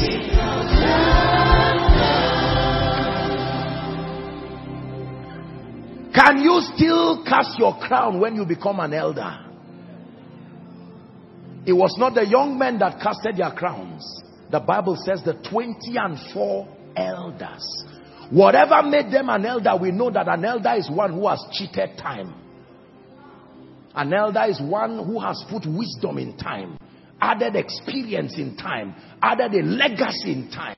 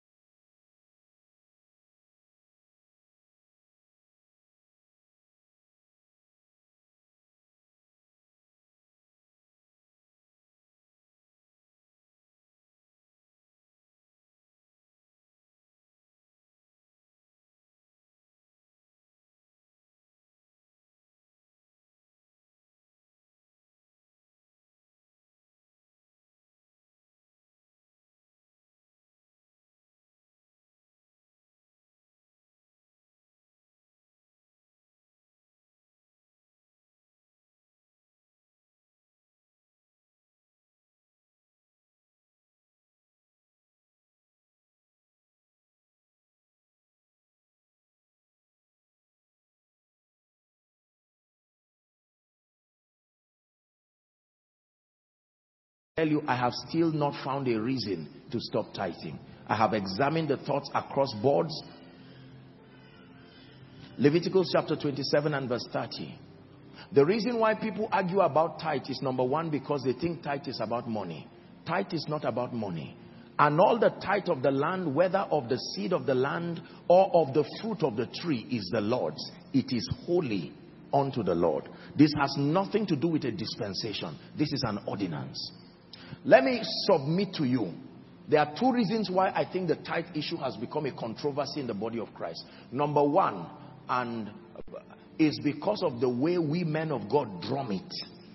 We drum it because we need the money, and because there have been a lot of misuse and extravagance with God's money. People have played all kinds of games with God's money at the expense of people's sacrifices. And not everybody in church, God's people are not dummies. When they watch and they see that the value you are producing does not match the kind of affluence and extravagance you are communicating, someone will be sensitive enough to ask questions. And because a tithe is a 10th portion, there is nothing to hide about tithe. Tithe, financially speaking, is a 10th portion of what you bring. And let me tell you, if that is combined from faithful people, it is a lot. Bankers, am I right? It is a lot. What is there to hide?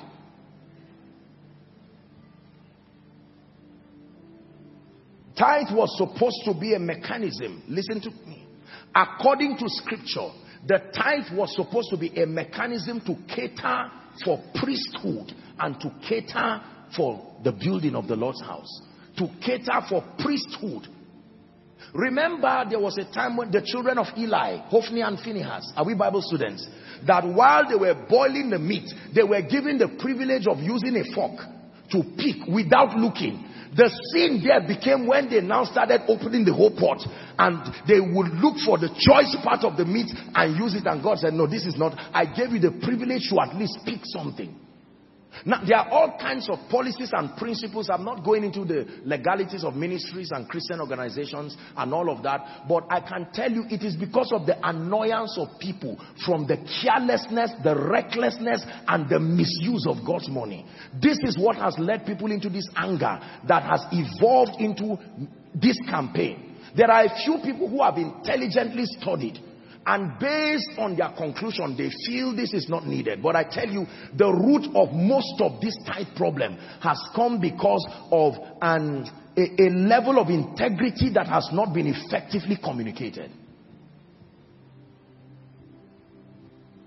Are we together?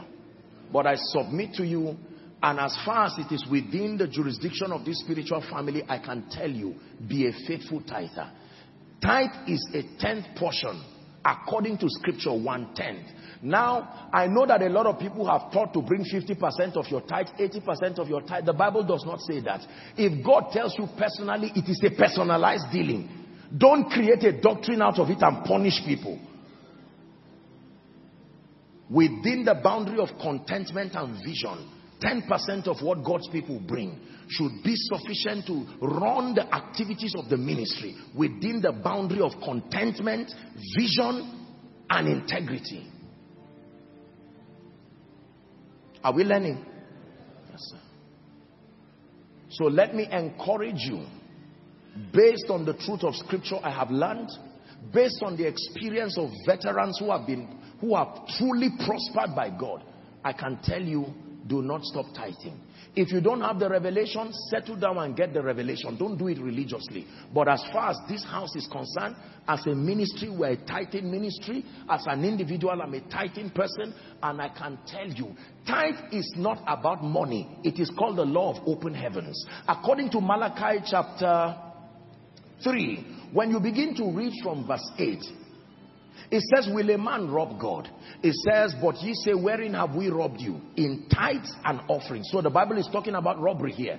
It says, ye are cursed with a curse. This is not the curse of the law. No.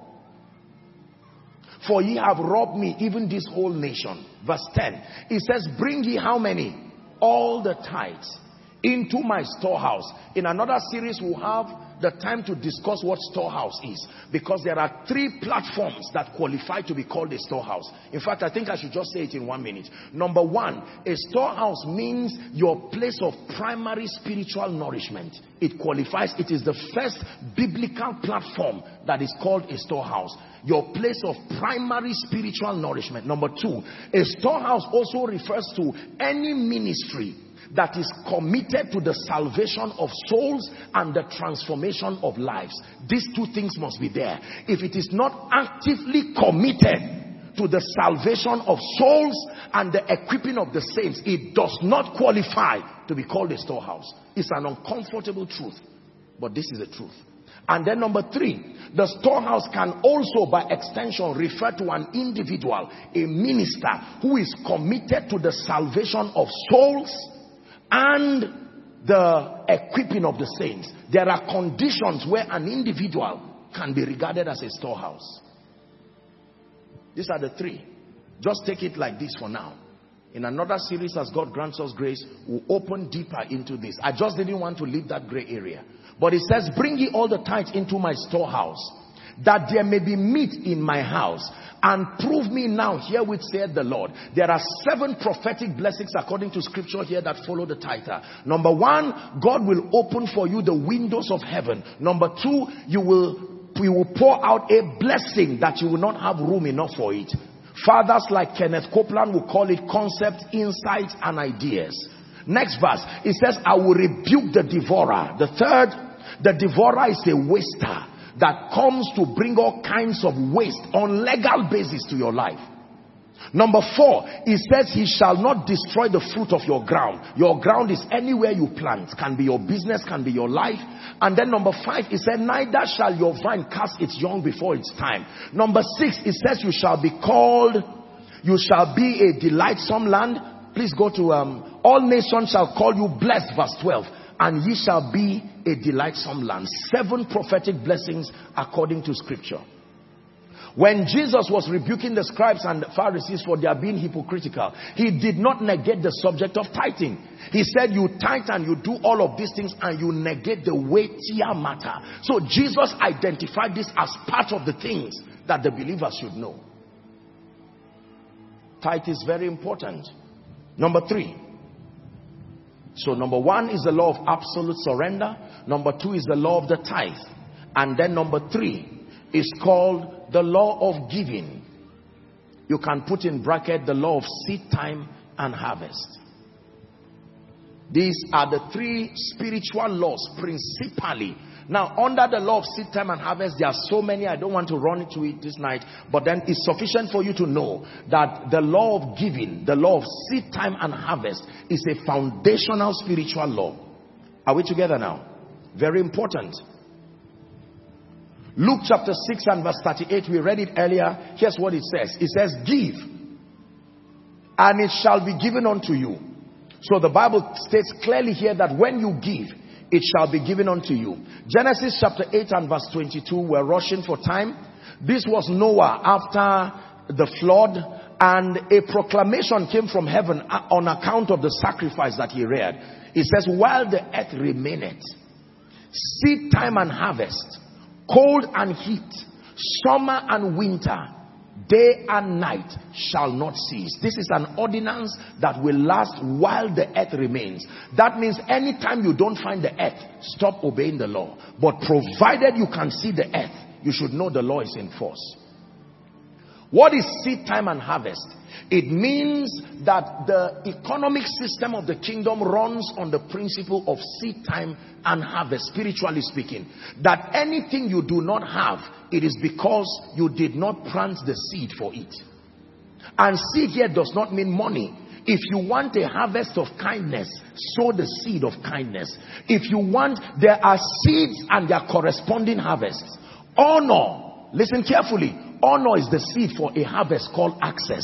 Good understanding is the seed for a harvest called favor. Diligence, listen carefully, is the seed for what we call lifting. So it is about understanding seeds and harvest.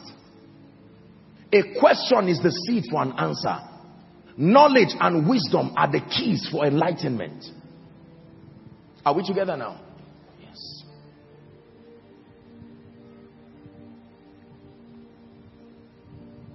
There are different kinds of giving. The Bible now switches to let us know that giving and receiving is sowing and reaping. That in this kingdom, every time you give, you are a farmer who is sowing. 2 Corinthians chapter 9. We'll start from verse 6. So we've identified the fact that the Bible talks about giving and receiving. It says, but this I say, he which soweth sparingly shall reap also sparingly. He which soweth bountifully shall reap also bountifully. Go ahead. 7. It says every man, here is the condition, and this is the cure for manipulation and control in the church. Every man according as he has purposed in his heart, so let him give, not grudgingly nor of necessity, for God loves a cheerful giver. Verse 8, and God, by reason of your sowing. Have you seen that he's talking about sowing and reaping? Now he turns to giving and receiving. So in the kingdom, one of the ways that we sow is by giving. One of the ways that we reap is by receiving. He says God is able to make all grace abound towards you, so that you always, having all sufficiency in all things, may abound unto every good work. Can I be honest with you? Ask anybody who God has lifted in the kingdom. If you do not engage the law of giving and receiving, there is a limit.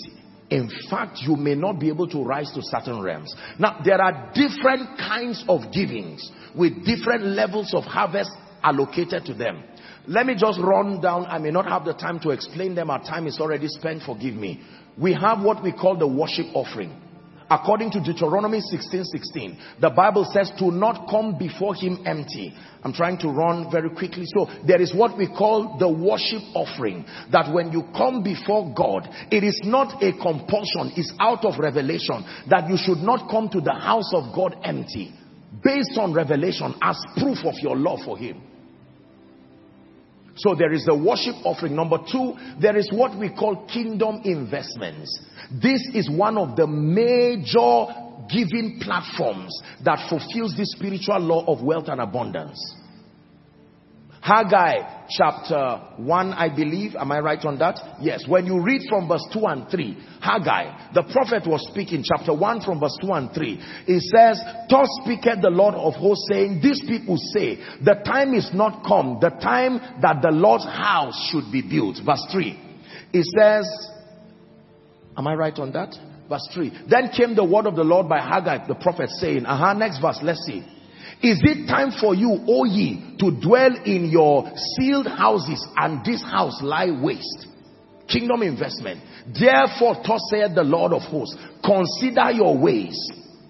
It says, ye have sown much and bring in little. This is the result. Ye eat, but have not enough. Ye drink, but are not filled with drink. Ye clothe you, but there is none warm. And he that earneth wages only earneth wages to put it into a bag that has holes. What is the message here? That your participation in the Lord's work, you shouldn't wait until there is a call. By the way, there is absolutely nothing wrong in calling people to give, provided the needs are clear, the revelation is there, and it is done within the boundary of integrity. The key word always is integrity. Are we together? There is nothing wrong with a man. I have gone to many places to preach, and the people have come together and raised an offering to honor me, and I have blessed them and prayed even in my secret place that God will bless them. There are times that the Lord, a church can agree together and put resources together and say, look, come and sow. We've done this as a ministry, and I'm sure that we'll still do it as the days come. Soon we're going to be looking at our building project, and God will grant us that grace. So there is nothing wrong. The key word is integrity and truth. Are we blessed? Kingdom investments. There are others like seed faith, connecting your seed and your faith through a seed for a desired expectation. Is based on the principle of resurrection. The Bible says that every seed can die, and that not only do you reap what you sow, God is able to give your seed another body. You can sow shame and reap joy. You can use your seed to kill negative seasons in your life. I have taught this. The principle of seed faith is based on the principle of resurrection.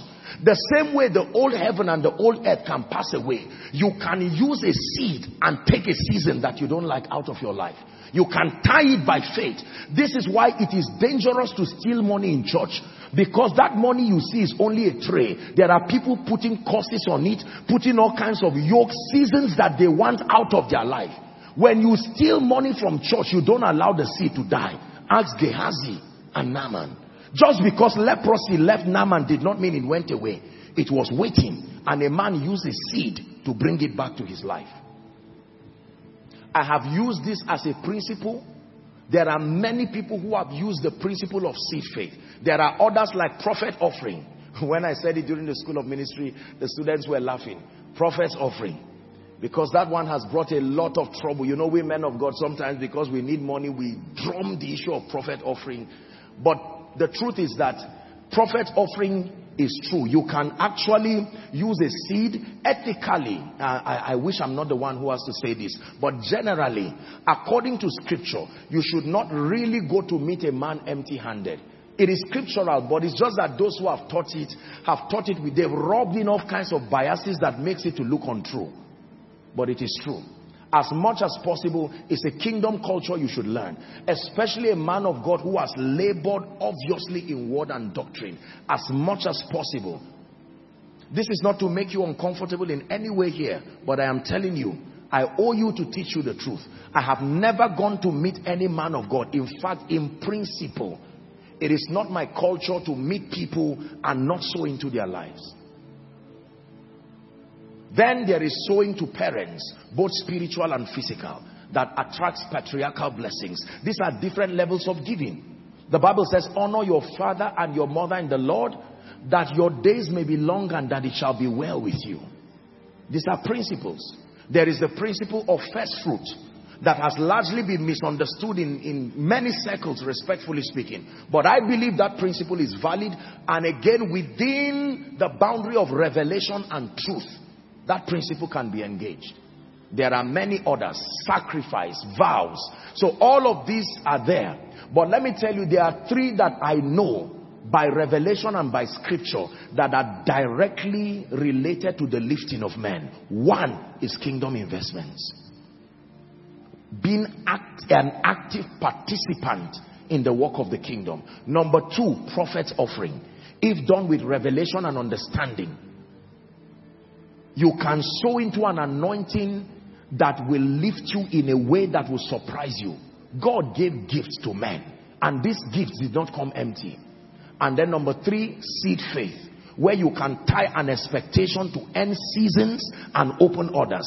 These three I have practiced in my life, and have revealed to many who have practiced this ministry, has practiced this. Kingdom investments, prophet's offering, and seed faith. Lend me 5 minutes.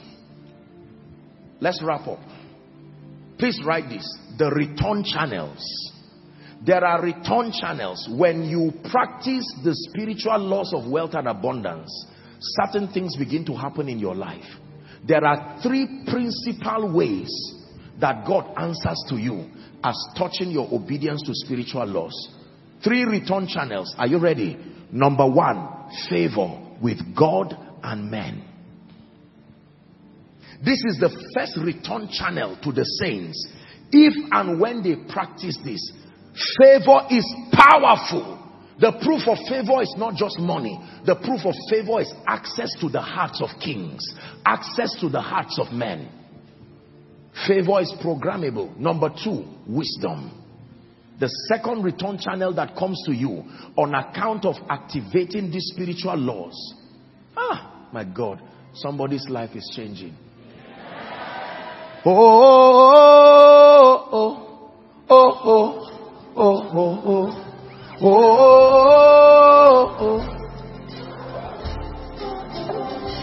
oh, oh.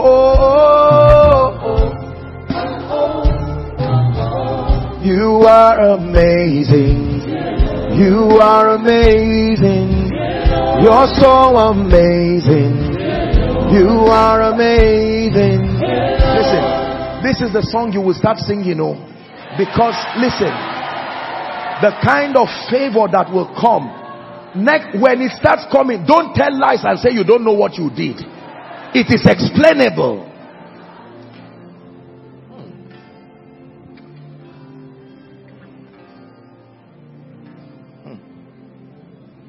The songs of joy.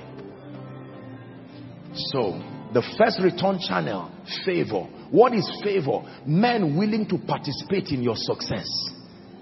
Men. Every time, men, wait for my teaching, the gift of men. Oh, I have it.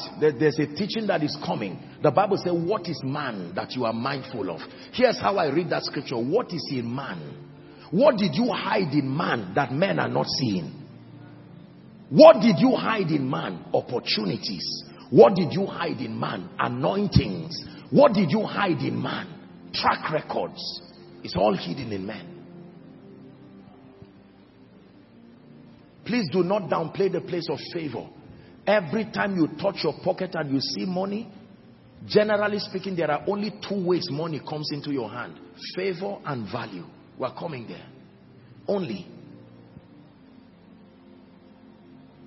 The favor of God is powerful. You can sleep in the prison one night and wake up a prime minister because favor was upon you. Can I tell you, many of us who are trusting God for land and structural establishment, above and beyond savings, it is the favor of God that gives men land. Psalms 44 verse 3. I can tell you, God can favor you into establishment. Read with me if you are a Christian. 1, 2, go. For they got not the land in possession by their own sword, neither did their own arm save them, but thy right hand and thine arm, the light of thy countenance. Why? Because thou hadst a favor unto them. When favor is upon you, the only person who cannot bless you is a blind person. Because the moment they can see you, is a charm-like force of attraction that compels men to participate in your success.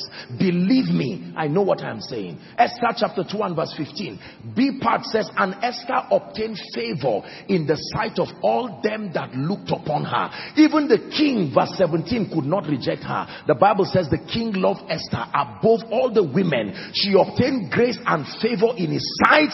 He set a royal crown on her hand and made her to be queen instead of Vashti. Exodus chapter 3 from verse 21. It has become an anthem here in Koinonia. May that work in your life. And I will give Joshua Selman favor in the sight of everyone in Abuja and Nigeria and anywhere. And it shall come to pass that when ye go, ye shall not go empty. Emptiness has an explanation. It means the favor of God is not at work in your life. You don't do bold face for favor. If it is not there, it is honestly not there. When favor is there, it speaks immediately. When the favor of God is on you, even a fish will swallow coin for your sake and come and bring it near you. Can a fish bite coin? But not when the master has need of it. Somebody will drop a donkey at the middle of the road and keep it for you there. Say, lose that colt. If they ask you, say the master had need of it. A colt that no man had ridden. Why? Because he increased in wisdom, in stature, in favor with God and with men. Number 2 is wisdom. Wisdom has 5 dimensions, but 2 of them are most important when it has to do with wealth. Divine direction and divine strategies. These are the dimension of wisdom required for wealth. If the Lord is my shepherd, I shall not want. Elihu said in chapter 2 and verse 8 of Job, he said, but there is a spirit in man, and the inspiration of the Almighty maketh men of understanding. When you read Job chapter 29, the first 4 verses, Job began to give us the secret of his financial exploits. And he says, oh, that I was in the days of my youth.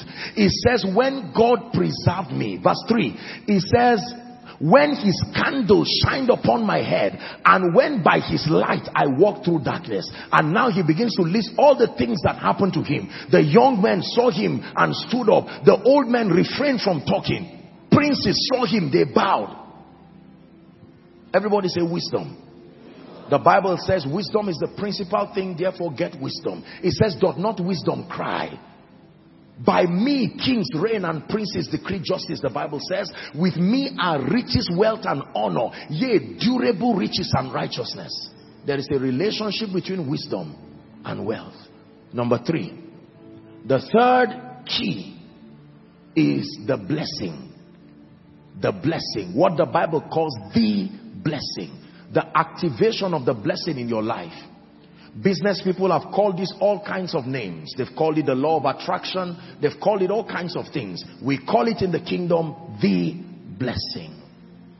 The blessing is a very powerful spiritual quality that functions like a magnet. It has an assignment of attracting to your life people, opportunities and resources.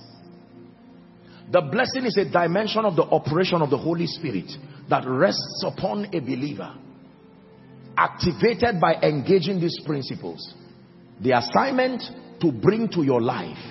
Listen to me. If I throw nails here, please look up, we're wrapping up Koinonia. If I throw metallic nails here, think how laborious it will be to pick all of them one by one. All I need to do is to bring a serious magnet and just run it round. And every one of it will come. That magnetic property, men can exhibit it.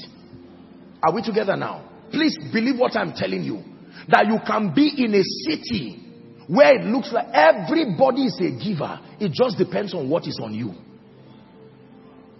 The same person who will refuse to give you will carry 1 million and tell somebody, can I have the privilege of honoring you? So is that person greedy? It's just relative to what is on you. You can step into a city and every good thing begins to gravitate towards you. Again, resources, both human and material, Opportunities. There are people, it's only when good things want to happen that you just suddenly find them there. They didn't just come there. There is a grace called the blessing. It draws them there. Are we together? And this is what is coming on someone. Just you sat down in this. It's not just a lecture you have been receiving, ladies and gentlemen. You will leave this place and suddenly someone who did not call you for 3-4 years, you see 20 missed calls and you are wondering why. I'm giving perspective to your experiences so that you don't just thank God in ignorance. You know the name of what happened to you, then you can help others grow too. Can I be honest with you? I prayed these things in my life because I knew that without these things, ministry will be, it will be as if God didn't send you. You know what it means to do ministry in this city. Without this revelation, you are in trouble. Except if you want to serve Satan or go to an idol. Apostle, I came from a background where no one has risen in our family, economically speaking. We all love Jesus, but it looks like nothing seems to happen. I bring you a word of hope. In this kingdom, we know that there is hope for a tree. What I've taught you now has nothing to do with being a preacher, being a businessman. We have not even this. You see that we've not mentioned anything business. Let me tell you this. When you engage, the spiritual laws of wealth and abundance are responsible for the arrival of financial resources in your life. Then the physical laws of wealth and abundance are responsible for the management and the multiplication of financial resources. Are you seeing the roles that they play? When you are looking for financial resources, it is engaging these spiritual laws that bring them to your life. Then when they now come, if the only thing you know are the spiritual laws, you will keep having momentary breakthroughs, one testimony, and then you have another one next year. Everything God gives man, he simulates that operation and plants in it the principle for continuity. It is called the ability to replenish. You cannot be wealthy if you are only fruitful. You must sustain the ability to replenish. Hallelujah. Please hear me. You may have come from a background where the whole family was in a room with rain leaking, and yet in your dreams and your visions you see yourself standing before nations, feeding nations, funding the work of the kingdom, building churches single-handedly. The way out is not just to do business. Before business, the way out is not just investments. Believe me when I tell you this. The way out is not just a job. The first principle is this revelation. All wealth comes from God and belongs to Him. All wealth comes from God. It will reach me from men or through men to me. And that the wealth and the abundance in this kingdom, I'm only given stewardship over it. Therefore I remain humble and grateful. And then you understand that the kingdom is founded on laws, not superstition. This is where Africa keeps getting cheated. Does God perform miracles? I believe that absolutely. Does God perform financial miracles? Absolutely. But He has set in motion a principle and tied it to the earth. It will not change. Absolute surrender. The law of the tithe, the law of open heavens, the law of giving, and you release this tree. Favor comes for you. Wisdom comes for you. The blessing that is already upon you is activated through your obedience to these laws. And all of a sudden, financial resources begin to come to you. One man coming as sent by God can hold your hands. And you can climb a ladder that took people 10 years, literally in one day. It took 430 years to be in captivity. But ladies and gentlemen, it did not even take up to one day. That night could not the king sleep. And then he drove them out and gave them gold and gave them silver and gave them everything. They left with joy and honor and dignity. How about Mordecai? That night could not King Ahasuerus sleep. And he said, bring me the chronicles. When they opened it, who is in the chamber there? And it was that beast called Haman. He said, what should be done to such a man? And Haman thought he was himself. So he gave the best recommendation. God knows how to lift you. Yours is to trust him and just to obey. Please rise up on your feet. Please rise up on your feet. Participate in this prayer for the next 2 minutes. You're on your way to better days. You're on your way to better days. It's a prophetic word for someone. You're on your way to better days. Regardless your background, you're on your way to better days. Status is changing. No more decline. You're on your way to better days. Prophesy it in 1 minute to yourself. Status is changing. No more decline. You're on your way to better days. I'm on my way. On my way. On my way to better days. There's only one prayer point for tonight, and then I make the altar call and we're done. One prayer point. Now that ye know these things, happy are you if you do them. Please lift your voice and obtain the grace to do. The grace to do. The grace to do. The grace to do. The grace to do. Are you praying? The grace to do. Shalika parus katebelekata. Shande malaska de bahasko prandikatala. The grace to do. All the overflows. Are you praying? Following online, are you praying? I obtain the grace to study this afresh. The grace to understand. Indeed, in this season, in addition to all that he's given me, he grants unto me the power to get wealth through knowledge, through sound exegesis of the truth. Someone is praying. Days of delay come to an end. Days of financial retrogression come to an end. Regardless my background, regardless my past, I find a new path to a glorious destiny.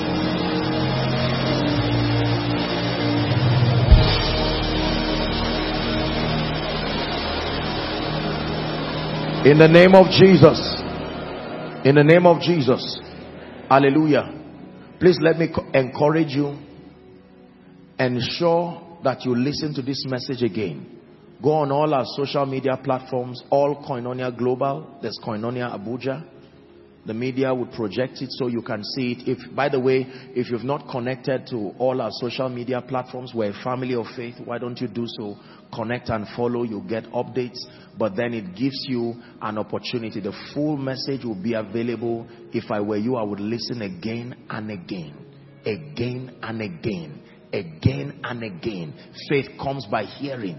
Believe me, there are many things you did not hear that you thought you heard. It is hearing. There is the hearing of awareness, but there is the hearing of faith, where through my voice the Holy Ghost now speaks to you. Are we together now? Yes. He called Samuel twice. The first time he thought it was Eli, but when he went back, Eli said, when he calls again, say, speak, Lord.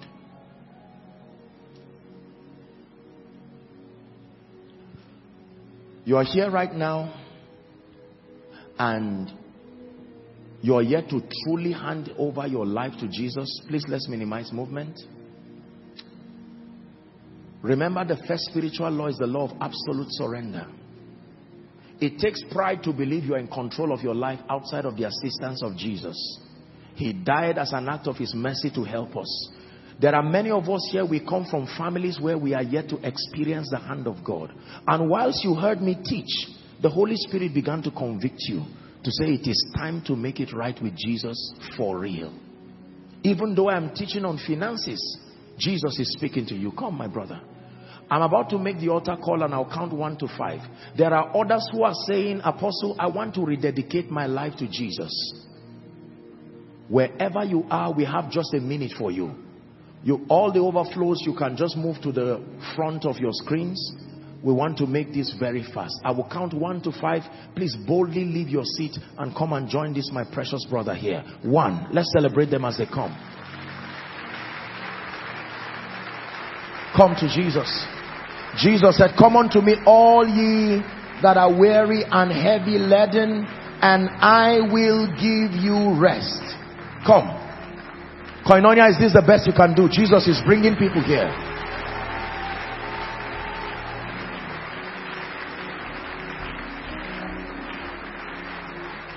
Come. Even in a financial series, it is even as your soul prospers. If your bank account prospers at the expense of your soul, you lost it. What shall it profit a man, the Bible declares, that he gains the whole world and loses his soul? Come. 1 more minute. 1 more minute. Run to Jesus. Win that war tonight. Hallelujah. Thank you so much. And you who are following in your homes or wherever, this is the moment to make a decision for Jesus. You may have struggled and struggled. This is an opportunity to hand everything over to Jesus, to receive his life in exchange for yours. It truly pays to love Jesus and then to serve him. These ones have come. They have stood right here publicly to declare that they need Jesus. I salute every one of you, young and old together. Thank you for the courage to come stand before Jesus. May I request that you, alongside all who have come out in the overflows and those following online, please lift your right hand if you can, high above your head to the heavens. Please say this after me. Say, Lord Jesus, tonight I have heard your word. I have come before you to surrender everything. I declare from tonight that you are my Savior, you are my Lord, and you are my King. I declare that the power of sin, Satan, hell, and the grave is broken over my life. I receive the abundance of grace and the gift of righteousness.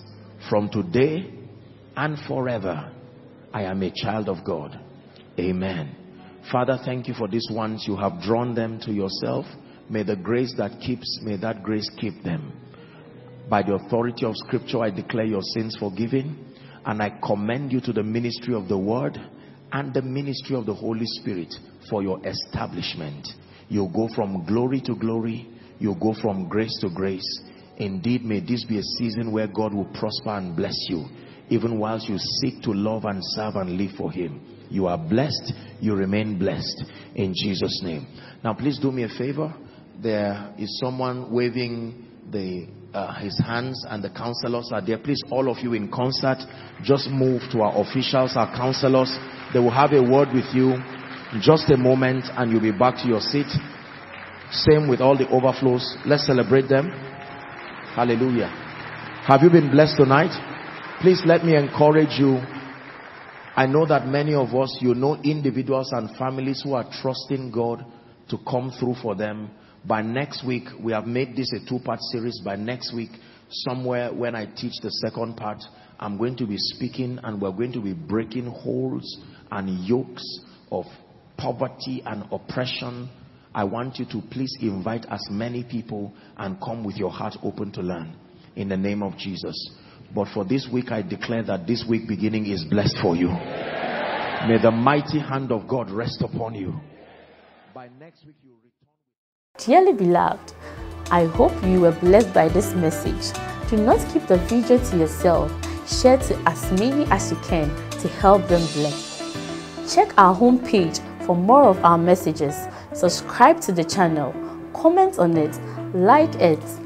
See you on our next video. Bye. Pray, pray, pray for your destiny.